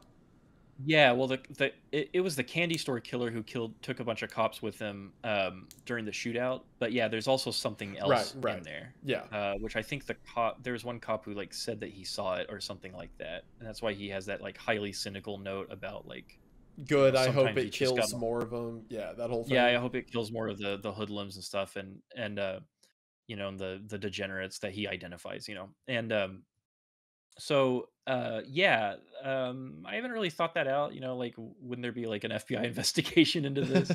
There was an FBI investigation into groups like the Searchers and stuff, Yeah. and if you've ever looked into that, then, when during the camera sequence in chapter 2 in the apartments, you should, leave John in the dark and, turn your headphones up and wait, like, a minute, and you'll get some cool Easter eggs about the Searchers, and, Really? I yeah, didn't know not a this. lot of people know about that. Hold on. I am writing that down. I am not letting that one slip me by. So during the Yeah, so sequence, in the when you demo, have the if camera, yeah, or if you don't do the camera flash and just leave John in the dark in the silence for like a minute or two, you'll get an Easter egg if you turn your and all right, it's not a jump scare or ear rape or anything. I'm In the immediately doing in the that. demo in the demo, it was me whispering in your headphones going, "Hey," and then the other one it was just like a Paul stretched kind of spooky noise or whatever. But So yeah, there's chapter some 3, day 2, right in the apartments. yeah, just go to the Okay. apartments, get the camera, and just don't do anything, and just turn up your headphones. A lot of people don't know about that. Well, Um, guess what? Guess what I'm gonna yeah, yeah, do. yeah. And my goal was to catch people who were like just had the game playing in the background and just had it kind of like on the side, and they were like doing something else, like checking their email, and then they start hearing these Easter eggs and stuff. So yeah, yeah, I did. It's just you got to kind of suspend your disbelief that like the people of Connecticut are so dumb that they can't catch on to like an entire apartment complex taken over by a cult and like Oh, of all course, these of demons course. running around. And Yeah, I don't think it really makes have a sense full the way it I don't is. really have a full idea of what the profane Sabbath is supposed to be. I think it's just a ritual that's just kind of supposed to prepare the way for the Antichrist. So some sort of Yeah, mass yeah, sacrifice or whatever, or maybe a resurrection of Miriam into which is what you see in the final boss right. or something like that. Maybe there is another crucible that needs to, because since Amy was unavailable to Gary starting in chapter 1, he needed a new vessel, and he probably thought it was poetic to use John as the new vessel, because he screwed up his plans with Amy, to use her. So that's kind of what that was all about. Um, I don't want to think about what it would look like if the Antichrist got summoned by Gary. If he was successful in that. Maybe in a later installment we'll go into that. Yeah. Okay. Fascinating. Um, I really just have one more question about the story itself, something I kind of Yeah, yeah. wanted to hear your opinion or clarification on. Because a lot of it, like I had stuff written down to ask about, like the being of light or, Michael and stuff, but we kind of, you covered all that in just our general conversation. So the Mm, last thing I really wanted to ask about was in chapter 1, we find the note in the mirror demon fight that talks about John being in a psych ward. And then, like yeah. you said in chapter 3, whenever the giant floating head attacks us, we're back in the psych ward, and we see Yeah. letters saying that John got released and all that.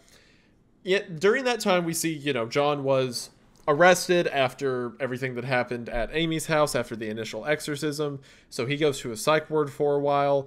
And there is the one letter where he says, I can't remember if he says it or if a doctor says it about him, that no, I believe John says it, that he understands that what he saw was not religious or supernatural and it was all just him making it up, right?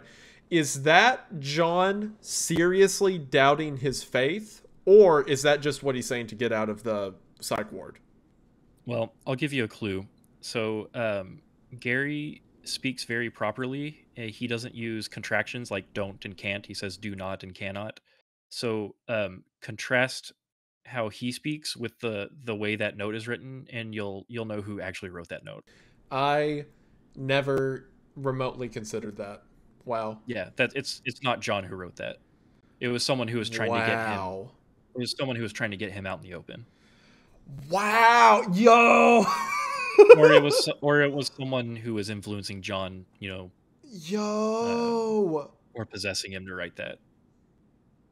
Or Bro. maybe it's something that John felt like he had to write to get out of there because he was still tormented by Amy. He was in the asylum. She was there with him. Yeah, yeah. You know, and I want to explore that in a later episode. Explore his time in the asylum. Um, but yeah, it's not actually John who wrote that. It was someone who was trying to. Dude. Okay, so hold on. That makes me ask another question then. What would Gary or the cult or what have you, why would they want John out?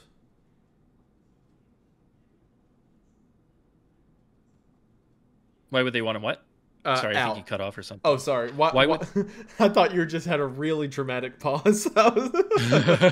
Yeah, keeping you on pins and needles. Yeah, yeah. Why would they want him out? Yeah. Because I think at that point, I don't know, maybe they wanted John in their pocket as like a potential victim or something like that. Or maybe Gary saw that John was someone with tremendous potential for good or evil, like all of us, Yeah, and yeah.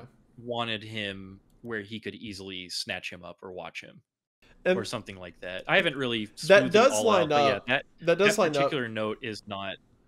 Man, Um, I'm so glad you said that. I never would have even. I would have just been in my video like, oh, well, John was saying this to get out of the asylum. But man, that's so much cooler. That's so much cooler that yeah, I Gary think was I think instrumental he in it. was. I think he was either influenced or someone else wrote it. That's so Of cool. course, of course, there's a version of the story where Gary actually runs the asylum and he uses it to do creepy experiments and more sacrifices. But I don't know how I'm gonna do all that. Um, but yeah, yeah, that note is sus for a reason. Cool. Perfect. I'm so glad you said that, man. All right. That's dope. I'll ask generally. So you said there was stuff like the finders Easter egg if you set in the dark for too long, and like what you just said about the how that note's actually written by Gary.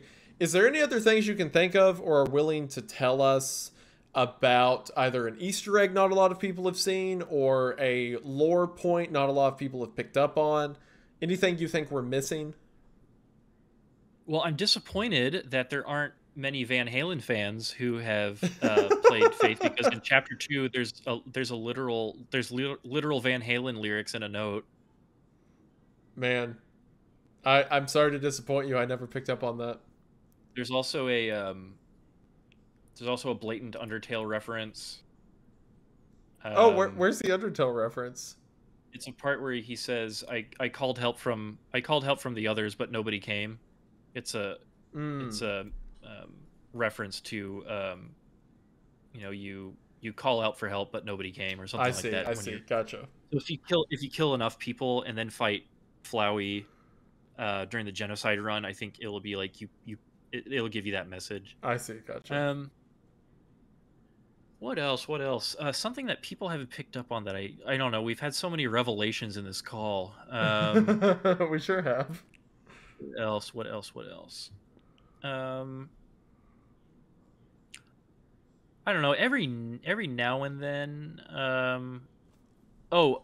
This is something that people are usually really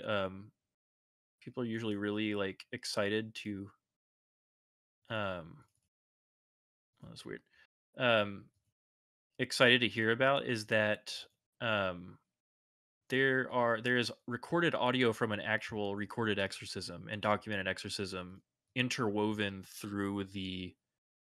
um through the sound design of chapters 2 and 3. Ooh. Oh, that's terrifying. Yeah, so it's bit crunched sound bites from tapes from an actual exorcism, a fairly famous one.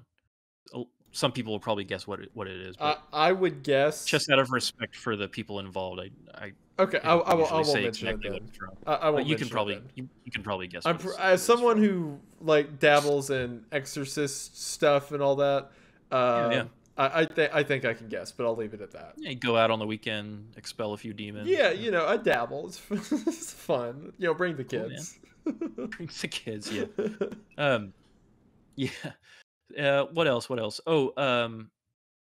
One of the music tracks was created by taking a song from Kirby's Adventure for the Nintendo, for the NES, and just like speeding it up really fast. Because I think Kirby music is like it's like cocaine music, like it's like extremely fast and like bippity boppity. So I don't know, I just like sped it up real fast, and I think I made it like backwards and sped up real fast. So hopefully it's I don't get not. sued by It's Nintendo. not that one. There's one that creeps me out every time I hear it. It like stands the hairs on my neck up.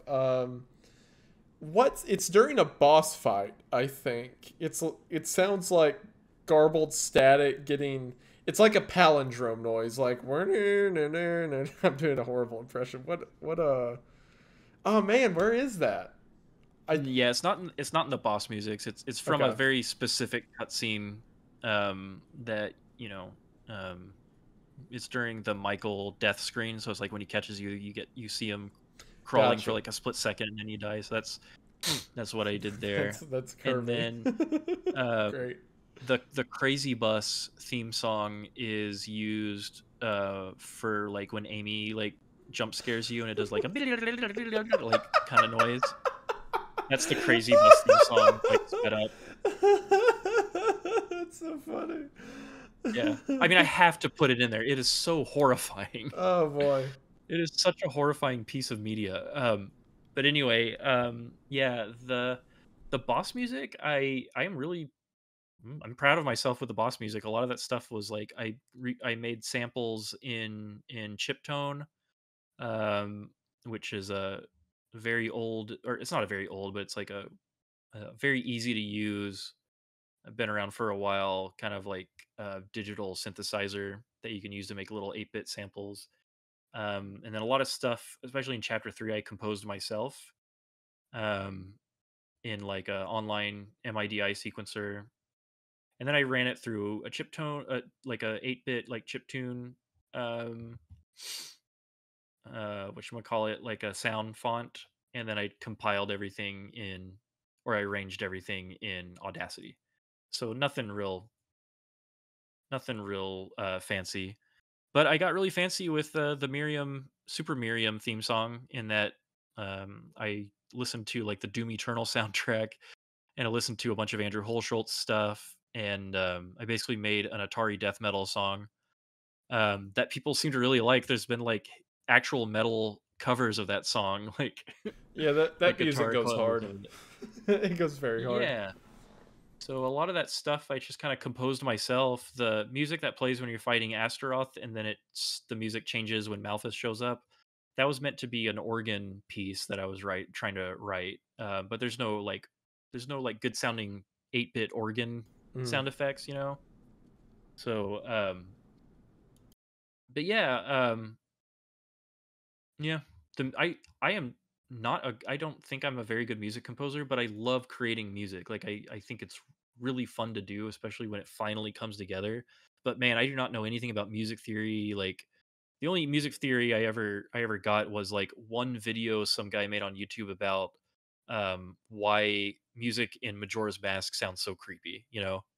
Yeah, So yeah. I have like two tricks up my sleeve. So basically what I do is I just listen to a bunch of um, I listened to a bunch of music that I think could be um, that I think could be a good influence for this. So, for example, the kind of like slow, steady, kind of industrial, brooding music in Garyland is was inspired by Quake 60 or no Doom 64.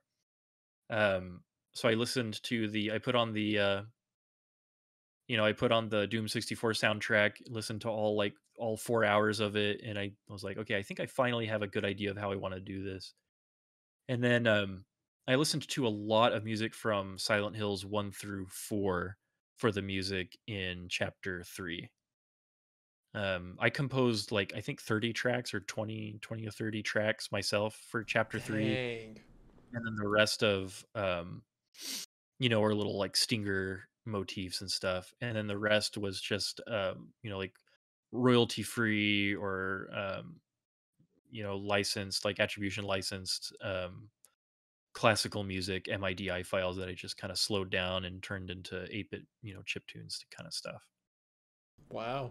I feel like But I this like it. is you I like saying you're not a using good cameraman. Like you're just you may not feel that way, but you do great work with the material. no. I mean, contrast my music with like what Toby Fox did for Undertale, and it's like, man, I could never be a virtuoso like him, or Hakita is making Ultra Kill and like does his own music and stuff, or Andrew Holschel, I don't know, people who I'm man. That surrounded that with that are Tiffany boss extremely fight music talented. goes pretty hard. That is almost a it's almost a one for one recreation of the final boss fight in Silent Hill 1, where you fight Mmm. the like Baphomet kind of god that they summon. Yeah.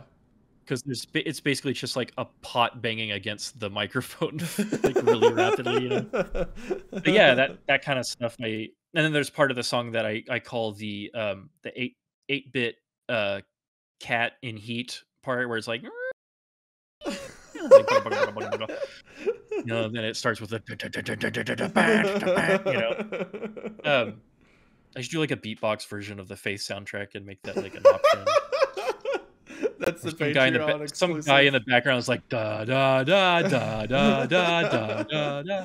But I love Sonata, ever since I heard it in Resident Evil 1, so I knew I had to, like, put that in. There's another game I really like called Shadow Man that prominently features that sound, or that, song, or that piece, I suppose. So yeah, um, I don't know. Again, like, I don't think I'm like a master programmer or a master like game designer. Like I'm still learning, but some things really came together. And having New Blood there to like go over stuff and give me suggestions, because there's all sorts of people that's working at New Blood, like people who do audio, people who do music, people who do like level design and boss design. So I was getting tips by the creator of Undertale on how to design, a boss, that was really helpful for me, especially towards the end when the bosses get like really hard and really fast. Yeah.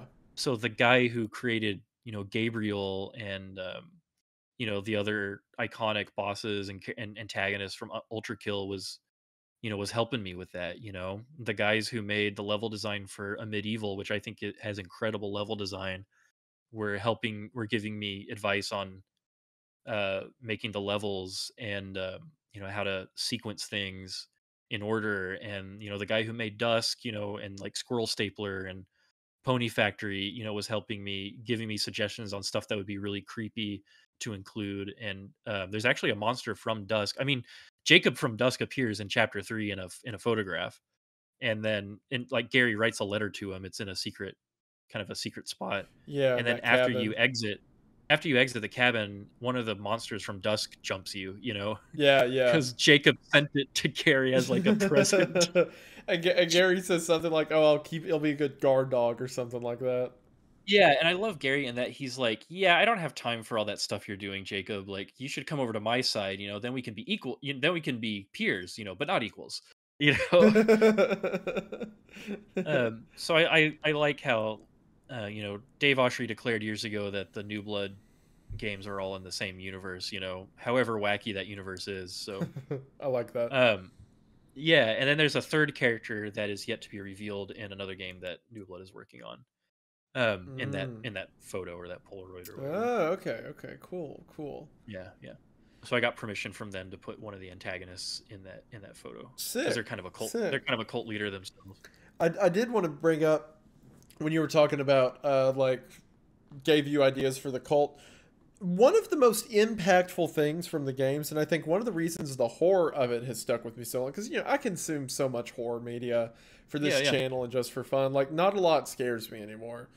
but the process. Hardcore, man. Oh my gosh, dude. The process of the second death ritual, I have not quit thinking about since I played the game. It is one of the most brutal descriptions, or just brutal things in general, I've seen in media. Where did that idea come from? Yeah, well, you know, just from my kind of effed up imagination, I guess. I I wanted it to kind of, people who were kind of familiar with like child sacrifice and stuff and like the whole Moloch stuff. Like there's a part where you symbolically make sacrifices to Moloch in order to access the deeper areas of the second death cult. So Yeah, yeah. um yeah, anyway, yeah, the whole second death ritual just kind of um oh, now I remember. Yeah, it was sort of inspired by the rope ritual in Fatal Frame 2, in that they talk about the ritual in notes, but they censor parts of it because they're too sacred to mention.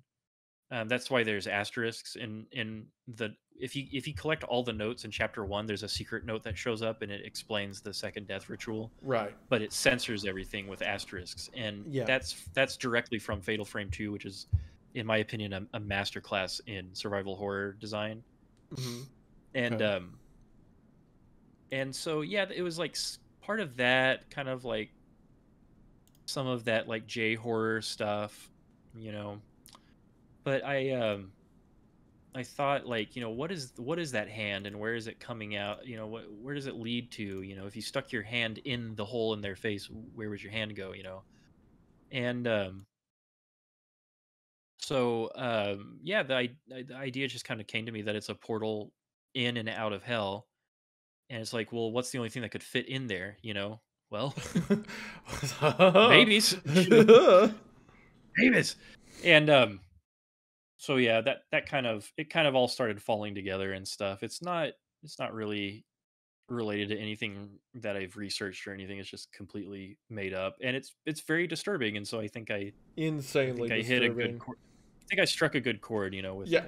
I think it was incredibly effective. I think about it a lot. It's also it's not only terrifying body horror, obviously, like the face being cut up, but Yeah, yeah, it's like a horrifying spatial, like Lovecraftian horror almost. The idea that yeah, just behind the face is a portal that can be reached into and things can crawl out of. yeah. And that's kind of it's that riddle that Gary gives you about making a portal to hell. Sometimes it walks right up to you. Yeah. And so, and this, we were talking on on the topic of spiritual warfare and like the war in heaven, how it's still kind of raging on, Armageddon and stuff. um we ourselves are vessels. We can cleanse the inward vessel and become a vessel for the Holy Spirit and God's love and his grace, or we can be a filthy vessel that is home to a different kind of spirit. And so, in a sense, we become portals, uh, to that world of spirits, whether they're good or evil. That's kind of what I believe. Huh. We are houses for our spirits, and then we pick up companions on the way, whether it's the Holy Spirit or whether it's something, you know, D- other than that. I And so, having the metaphor of people being portals to hell, not like something that, like Doom that someone built, by mistake, or something, like a hole in the ground in some dark basement somewhere. Just the fact that people can be that connection to either the divine or the satanic, I think was really important for me to like illustrate. So that's a big reason for all that. I have never pieced that together. The idea that the second death ritual is kind of a physical manifestation of a lot of like what the Bible talks about, right? Like there is demonic and there's evil and good forces within the world who we choose to follow dictates what we become.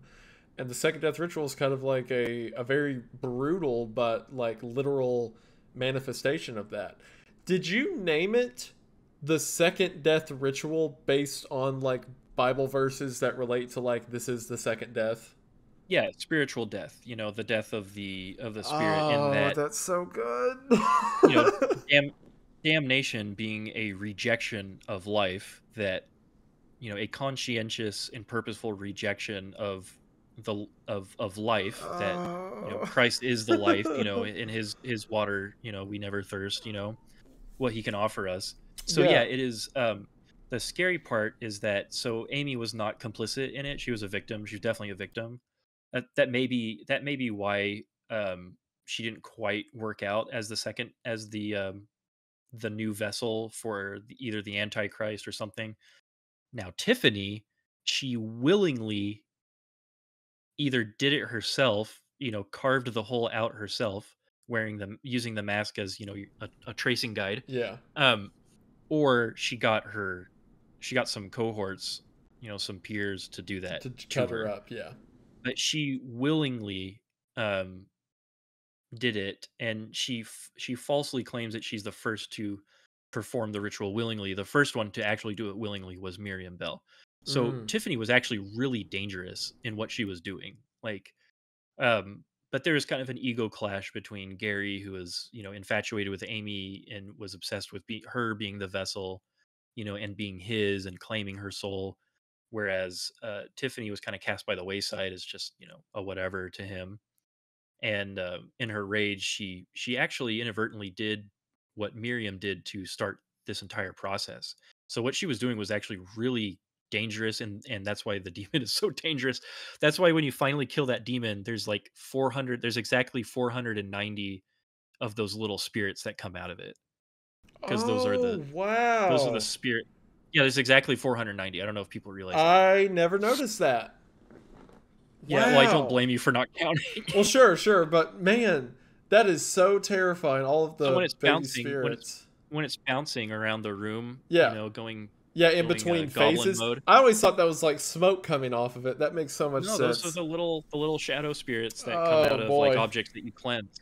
And then there's Ugh. a huge eruption of them at the very end that finishes up the count of 490. So that's literally 70 times 7. So that's, Oh. she committed a very heinous act, and she did it willingly. Oh, bro. Um so that's why I think Tiffany's kind of like a unsung, like, crazy character, like really crazy and interesting character, and maybe she'll be in that game that I wanted to make, the I Arceus thought she Forces was a Uptown. great antagonist. I really liked her.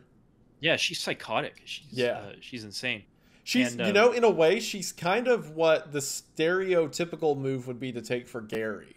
Like crazy cult leader just wants to kill stuff. It's like Gary's not that, but Tiffany, however. no, Gary's following the rules. He is following the rules of exactly what his mission is, and Tiffany just kind of goes rogue.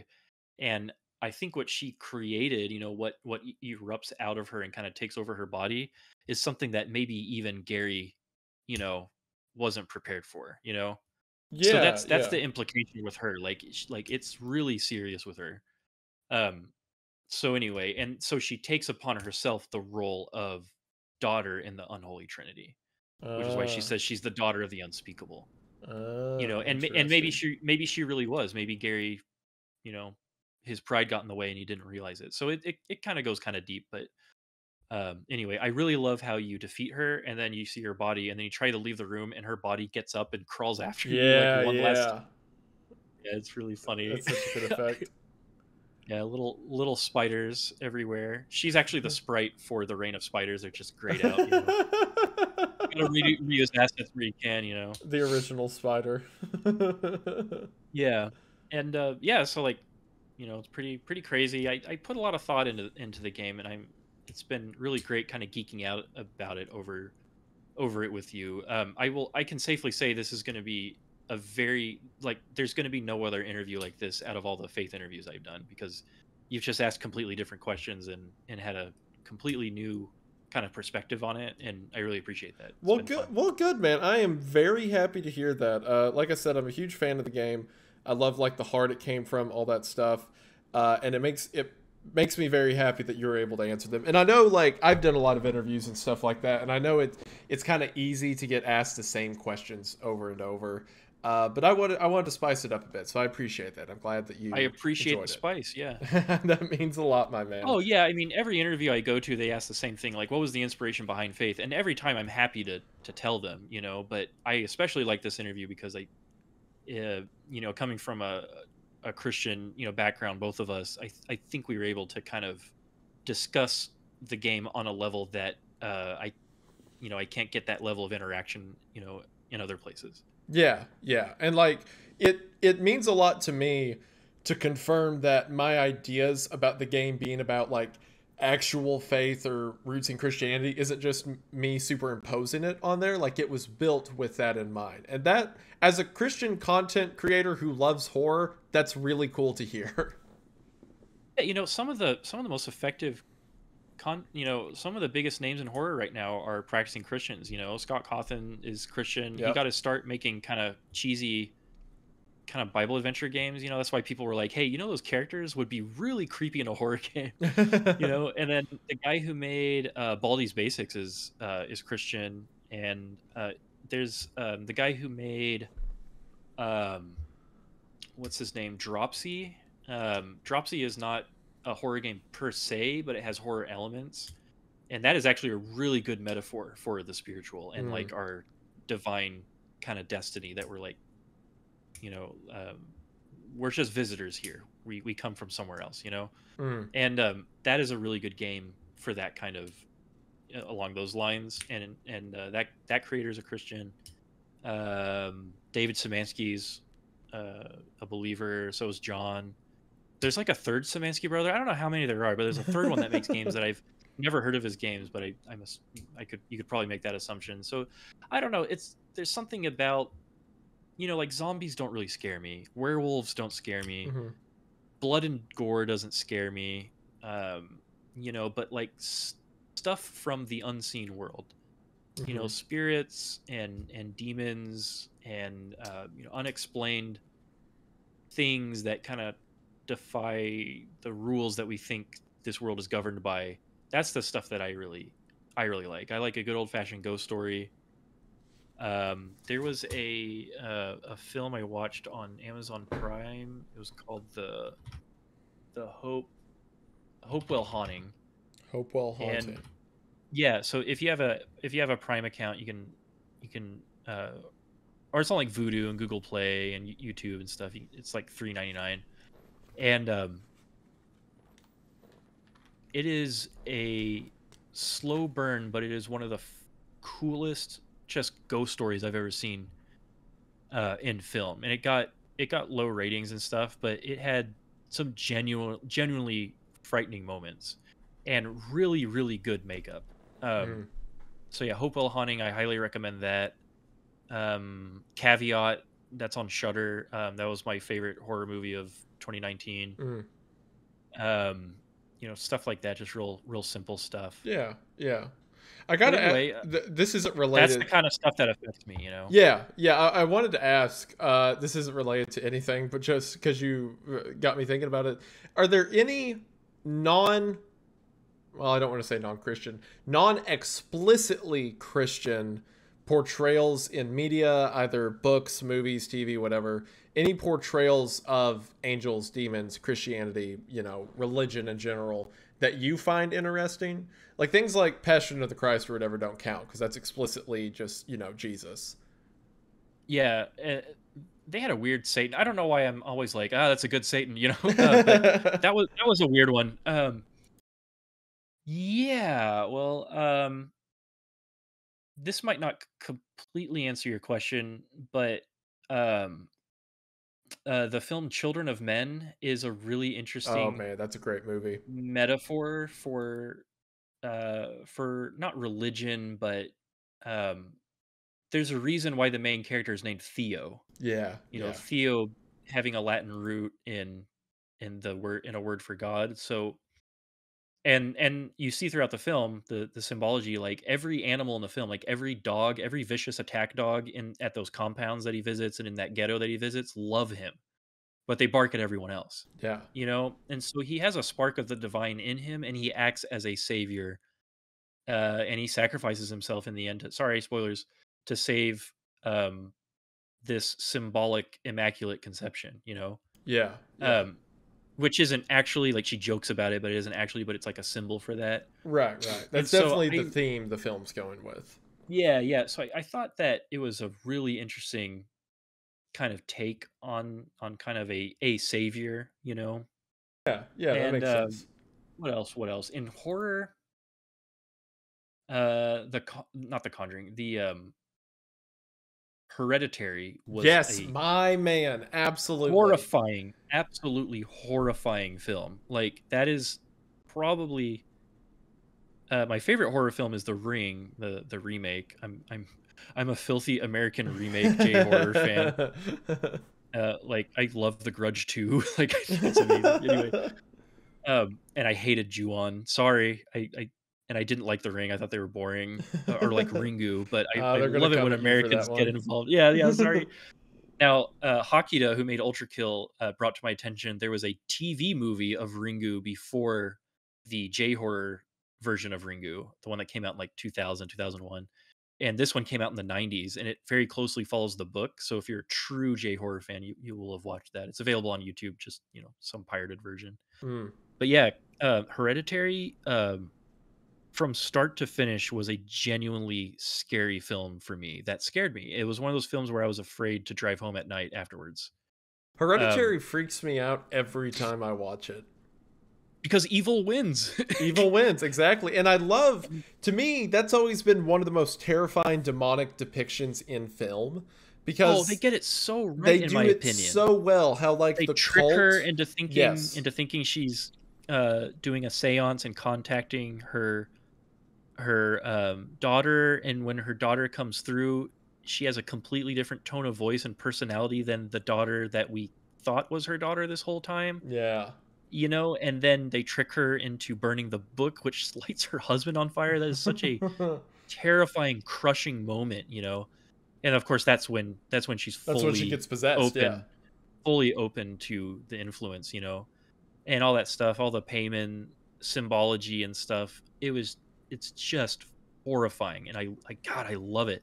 The cinematography, that flips upside down in the hallway Yep. when she visits I want to say Aunt Lydia from The Handmaid's Tale, but it's the actress. Yeah. What's her face? Who kind of guides her through that. It's just how manipulative that lady is when she like catches her in the parking lot. Like, there's so much stuff in it Hmm. that's so good. The way that, It's like, they scary. saw their heads off and, like, Yeah, yeah, that bothers me so much. Reminds me of a yeah. certain someone who likes to mess with cult members' heads. Yeah, the imagery of losing one's head, and stuff like that. There's even a part where she like sees the guy does it. So this is Ari Aster, isn't It's it? Ari No, who Aster, is it? yeah. It's Yeah, Aster. Ari Aster, because he did Midsummer, which I Midsummer, I did yeah. not enjoy so much. Mm, But I'm looking forward to his next stuff. yeah. And did he do Beau is He Afraid, did or Beau's am I? Afraid as well, Oh, yeah. okay, all right, yeah. I I don't know. I couldn't get into that one, but Hereditary, man, was just so effective, in my opinion. And Yeah. the music and stuff is like nothing I've ever heard, in a horror film. The Conjuring and stuff is just fun. And people will say what they want about Ed and Lorraine Warren. They just needed people to play the investigators. Sure, sure. I don't know if they were fraud, but yeah, like what else have I watched recently that I really liked? Um there was this wild movie that I saw on Shudder. I think it was called The Medium, and it's about I think it's is it Filipino or Malaysian? I gotta look it up. But the second half of the movie wasn't as effective. Let's see, Medium. Yeah. Um, yeah, it's Thai / South Korean. Mm. And it's a mockumentary. Yeah, it's in Thailand. And the first half of the film is this shaman who performs exorcisms, and it's basically just like like a pseudo documentary of her life, and then it kind of goes downhill from there. But I thought that one was really creepy. The Wailing, which is I think a Korean, or is it Thai again? Um, yeah, it's Korean. That was a pretty good like spiritual. Satan's Slaves, which is an Indonesian film, I think. I thought was pretty good. Um, the Exorcist 3, I think, is cooler than the first Exorcist. Sorry, don't come at me. Um, and then Paranormal 3 and our Paranormal Activity series, I think, are really fun. Um, that one follows Paranormal Activity 3 is like actually pretty deep. Like how they like manipulate. There's characters in the film who you think are innocuous, but they actually kind of are manipulating them the whole time. Yeah. There's a really interesting A24 film called The Blackcoat's Daughter that has the amazing Emma Roberts and the girl who's in Sabrina, the live action series. Yeah. She was in Mad Men. The Blackcoat's Daughter is a really interesting kind of like very minimalist horror film that deals with satanic possession and stuff. Yeah, I don't know. And I like a folk horror a lot. So like Wicker Man type stuff. Like there was a film on Shudder called Impetigore that was really cool. The prologue of The Empty Man I thought was really good. I don't know. I'm just kind of geeking out on some horror films that I really liked, but yeah, it's like very few films really catch my attention on the whole demonic possession thing. Most of the time it's like The Conjuring, where it's just like, spewing blood and crawling on the walls and stuff. But I really liked Hereditary because it felt real and authentic, which is a big compliment. Yeah, I agree. Big fan of it. All right, well, on that note, I also took questions from like people on Twitter, but we really covered all of them. Like all the good ones I wrote down that I was like, Yeah, I should ask him that. Like you nailed it. Like there are questions about audio design, monster design, stuff like that. Like, and we really hit all those points, I think. Yeah. Tell what's their face that the sex update will be in September. I'll get right on that. Don't you worry. Yeah, like DLCs and sequels and other like faithful related projects are definitely gonna happen. Sick. It's just the Unholy Trinity took me 7 years to finish, so like don't expect it anytime soon. Sure, absolutely. Yeah, we're working on console ports. They'll probably come out next year. Awesome. Yeah, there are a bunch of people asking about the Switch release, when that'll happen and stuff. It's gonna happen. It's just that we got priorities and stuff. Of course, understandable. Well, very cool. Well, the last thing I want to ask is you gave it away a bit, which is why I press on it a little. You mentioned a Faith Chapter 4, and you just said like things like DLC and whatnot. Is there anything you can tell us at this point about what they may be like, or maybe how to expect it, or something similar? If you really like games like Resident Evil and Silent Hill, like the classic survival horror experience, then you're gonna really enjoy it. Let's go. So ready. Yeah, it's gonna be I've already got it kind of planned out. I just haven't started working on it.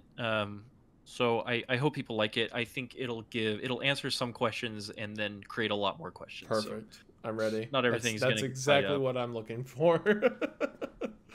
Yeah, and of course I'm going to try to make it really scary. The thing with these games is that I worked on Chapter 3 for so long that I was having major doubts that it was actually a scary game, because I'd been going through those moments for years, like playing through them, fixing bugs, and trying to tweak and adjust them. And I was having major doubts by the time I released it. I was like, is this game even scary? Like, I have no idea. And luckily the guys at New Blood, who are watching me like post clips and stuff on it were very supportive, and they're like, no, it's terrifying, dude. You're messed up. Like, keep going, you know. So I'm hoping to do not something new with chapter 4, but expand on certain mechanics that I think players will enjoy having seen expanded. Fantastic. I'm very excited for that. Well, very cool, my man. I believe that should do everything. Above all else, I just want to say thank you so much for this recording and lending me your time. I greatly appreciate it. I know my audience greatly appreciates it. Before we go, is there anything you want to plug or shout out or upcoming releases or anything of that nature? Um, yeah. I would love there to be a Faith film, but there's nothing official yet. We'll see how Iron Lung does. Maybe I'll bug Markiplier and see if he wants to do something with that. I've had several producers and directors and writers reach out to me, but nothing's really kind of Yeah, come of it. yeah. I actually was contacted by the producer of The Ring, the American remake. He was like the guy that brought all of those J horror remakes to Hollywood, Wow. and we talked about it quite a bit. And he actually sent a one pager to a director, but nothing really happened there. But I think that someday there'll be a game of it. Cool. It makes a lot of sense to have it. And Absolutely. yeah, what else? What else? I'm working on a horror game that's produced by Jesse Cox, and it's featuring a pretty popular content creator on TikTok, and I'm sure everybody can figure that out. But we're working on it. We're trying to get a demo out by October, so I'll have a brand new game demo out in October. Awesome. Watch out for September 21st this year. We're gonna have a fun update for y'all, and yeah, just thank you to everyone who's played the game and who's supported me. I love the indie horror community. Like, there's so many unique voices, from it, and I want to get to the point where I can support young creators like people supported me. A few people supported me when I was real young in the game, or in this game. I still think I'm young in the game, but as long as I'm like semi considered an influencer or influential voice in this circle, I want to find ways to like give back, and eventually I'll have enough capital to like hire people to like work for me. So I think that'd be kind of cool. I'm already contracting out a fellow game dev to work on a demo that I want to have out. But yeah, several projects, Airdorf related projects coming up in the future. So stay tuned, and thank you for your patience. I know it's like hard to like wait for things that you're excited about. I got so many DMs about when is chapter 3, when is chapter 3. I still get DMs of where is chapter 3 because I live under a rock or something. But now it's like I get like 5 or 6 messages asking for the Switch release every day and stuff.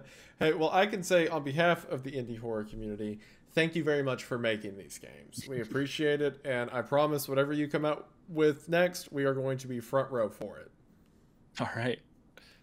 But on that note, I'll go ahead and stop the interview here. Everyone, thank you so much for stopping by and checking this out. Be sure to follow Airdorf on social media, and above all else, go check out Faith. He deserves the support, and the game deserves your attention.